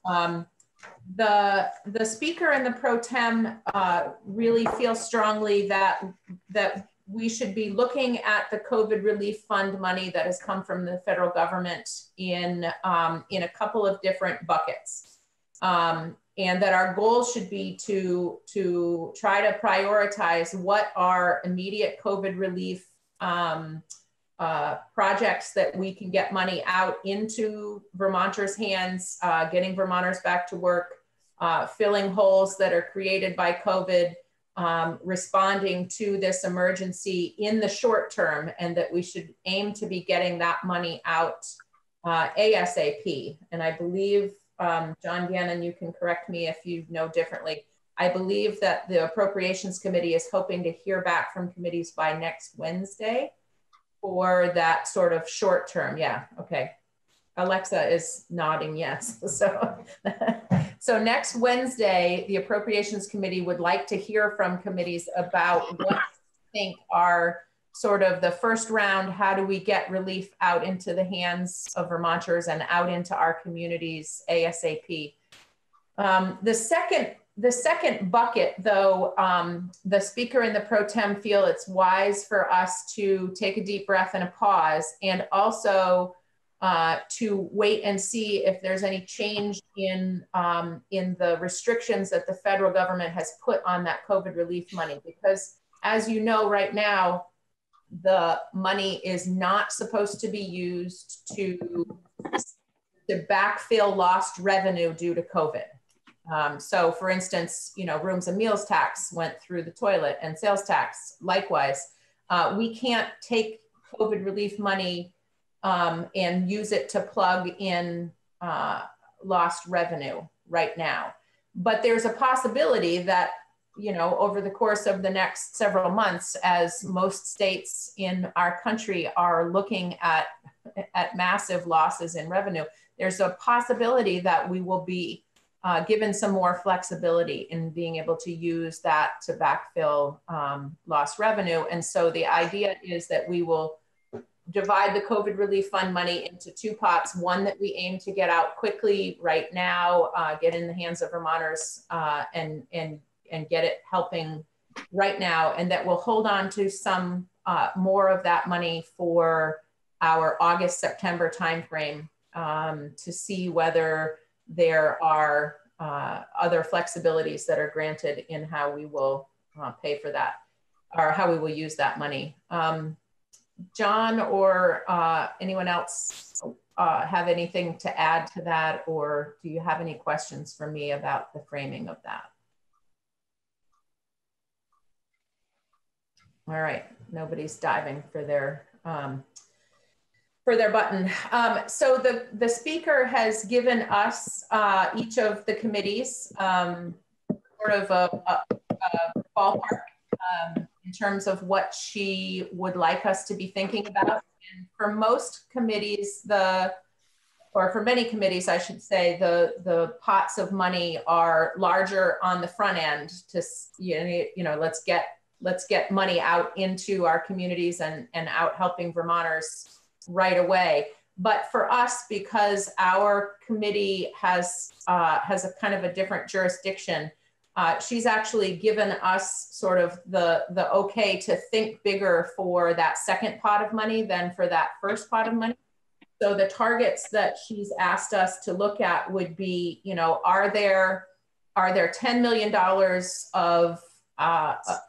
of projects that we could see in the short term, and are there $50 million worth of investments that we could see for the longer term? So maybe, you know, thinking about the longer term projects that may have been on our minds that we could think about funding later on. So I know that this is all a little bit last minute and short time frame, but I want to throw out to the committee this concept that we can be thinking of ways of offering relief to our communities in the near term and in the longer term.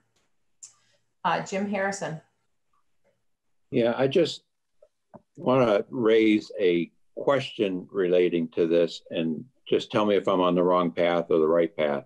And I'm not suggesting that this would be a priority, but obviously one of the things we've learned with COVID and the isolation and stay home were the issue of public records at town halls, and many had to do it by, one of the things we worked on last year, for example, was trying to provide some help with the fees to getting them electronic. And I think we'd probably most agree that in an ideal world, all those records would be electronic and available online.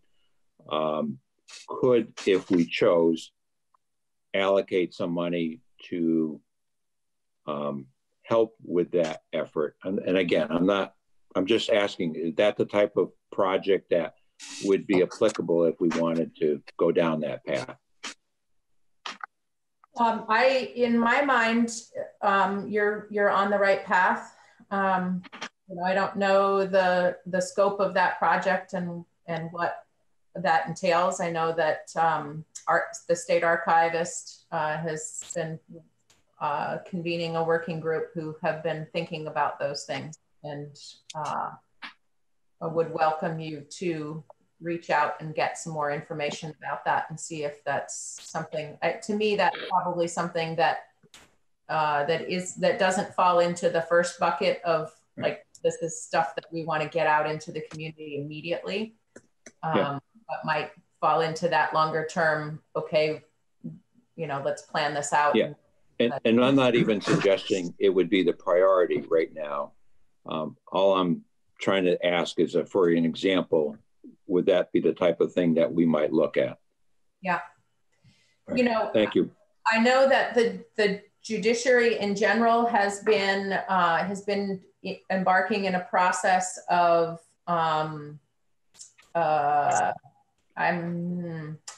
not a lawyer, so I don't know how the terminology works, but some form of electronic filing of motions and actions and things. And you know, it has occurred to me that we should check in with the Judiciary Committee as well as with the Judiciary to see if there are lessons learned from the Stay Home, Stay Safe order that would enable them to invest in ways of being able to continue to do their work in an electronic fashion to the greatest extent possible. We also heard from the Commissioner of Public Safety earlier on in session about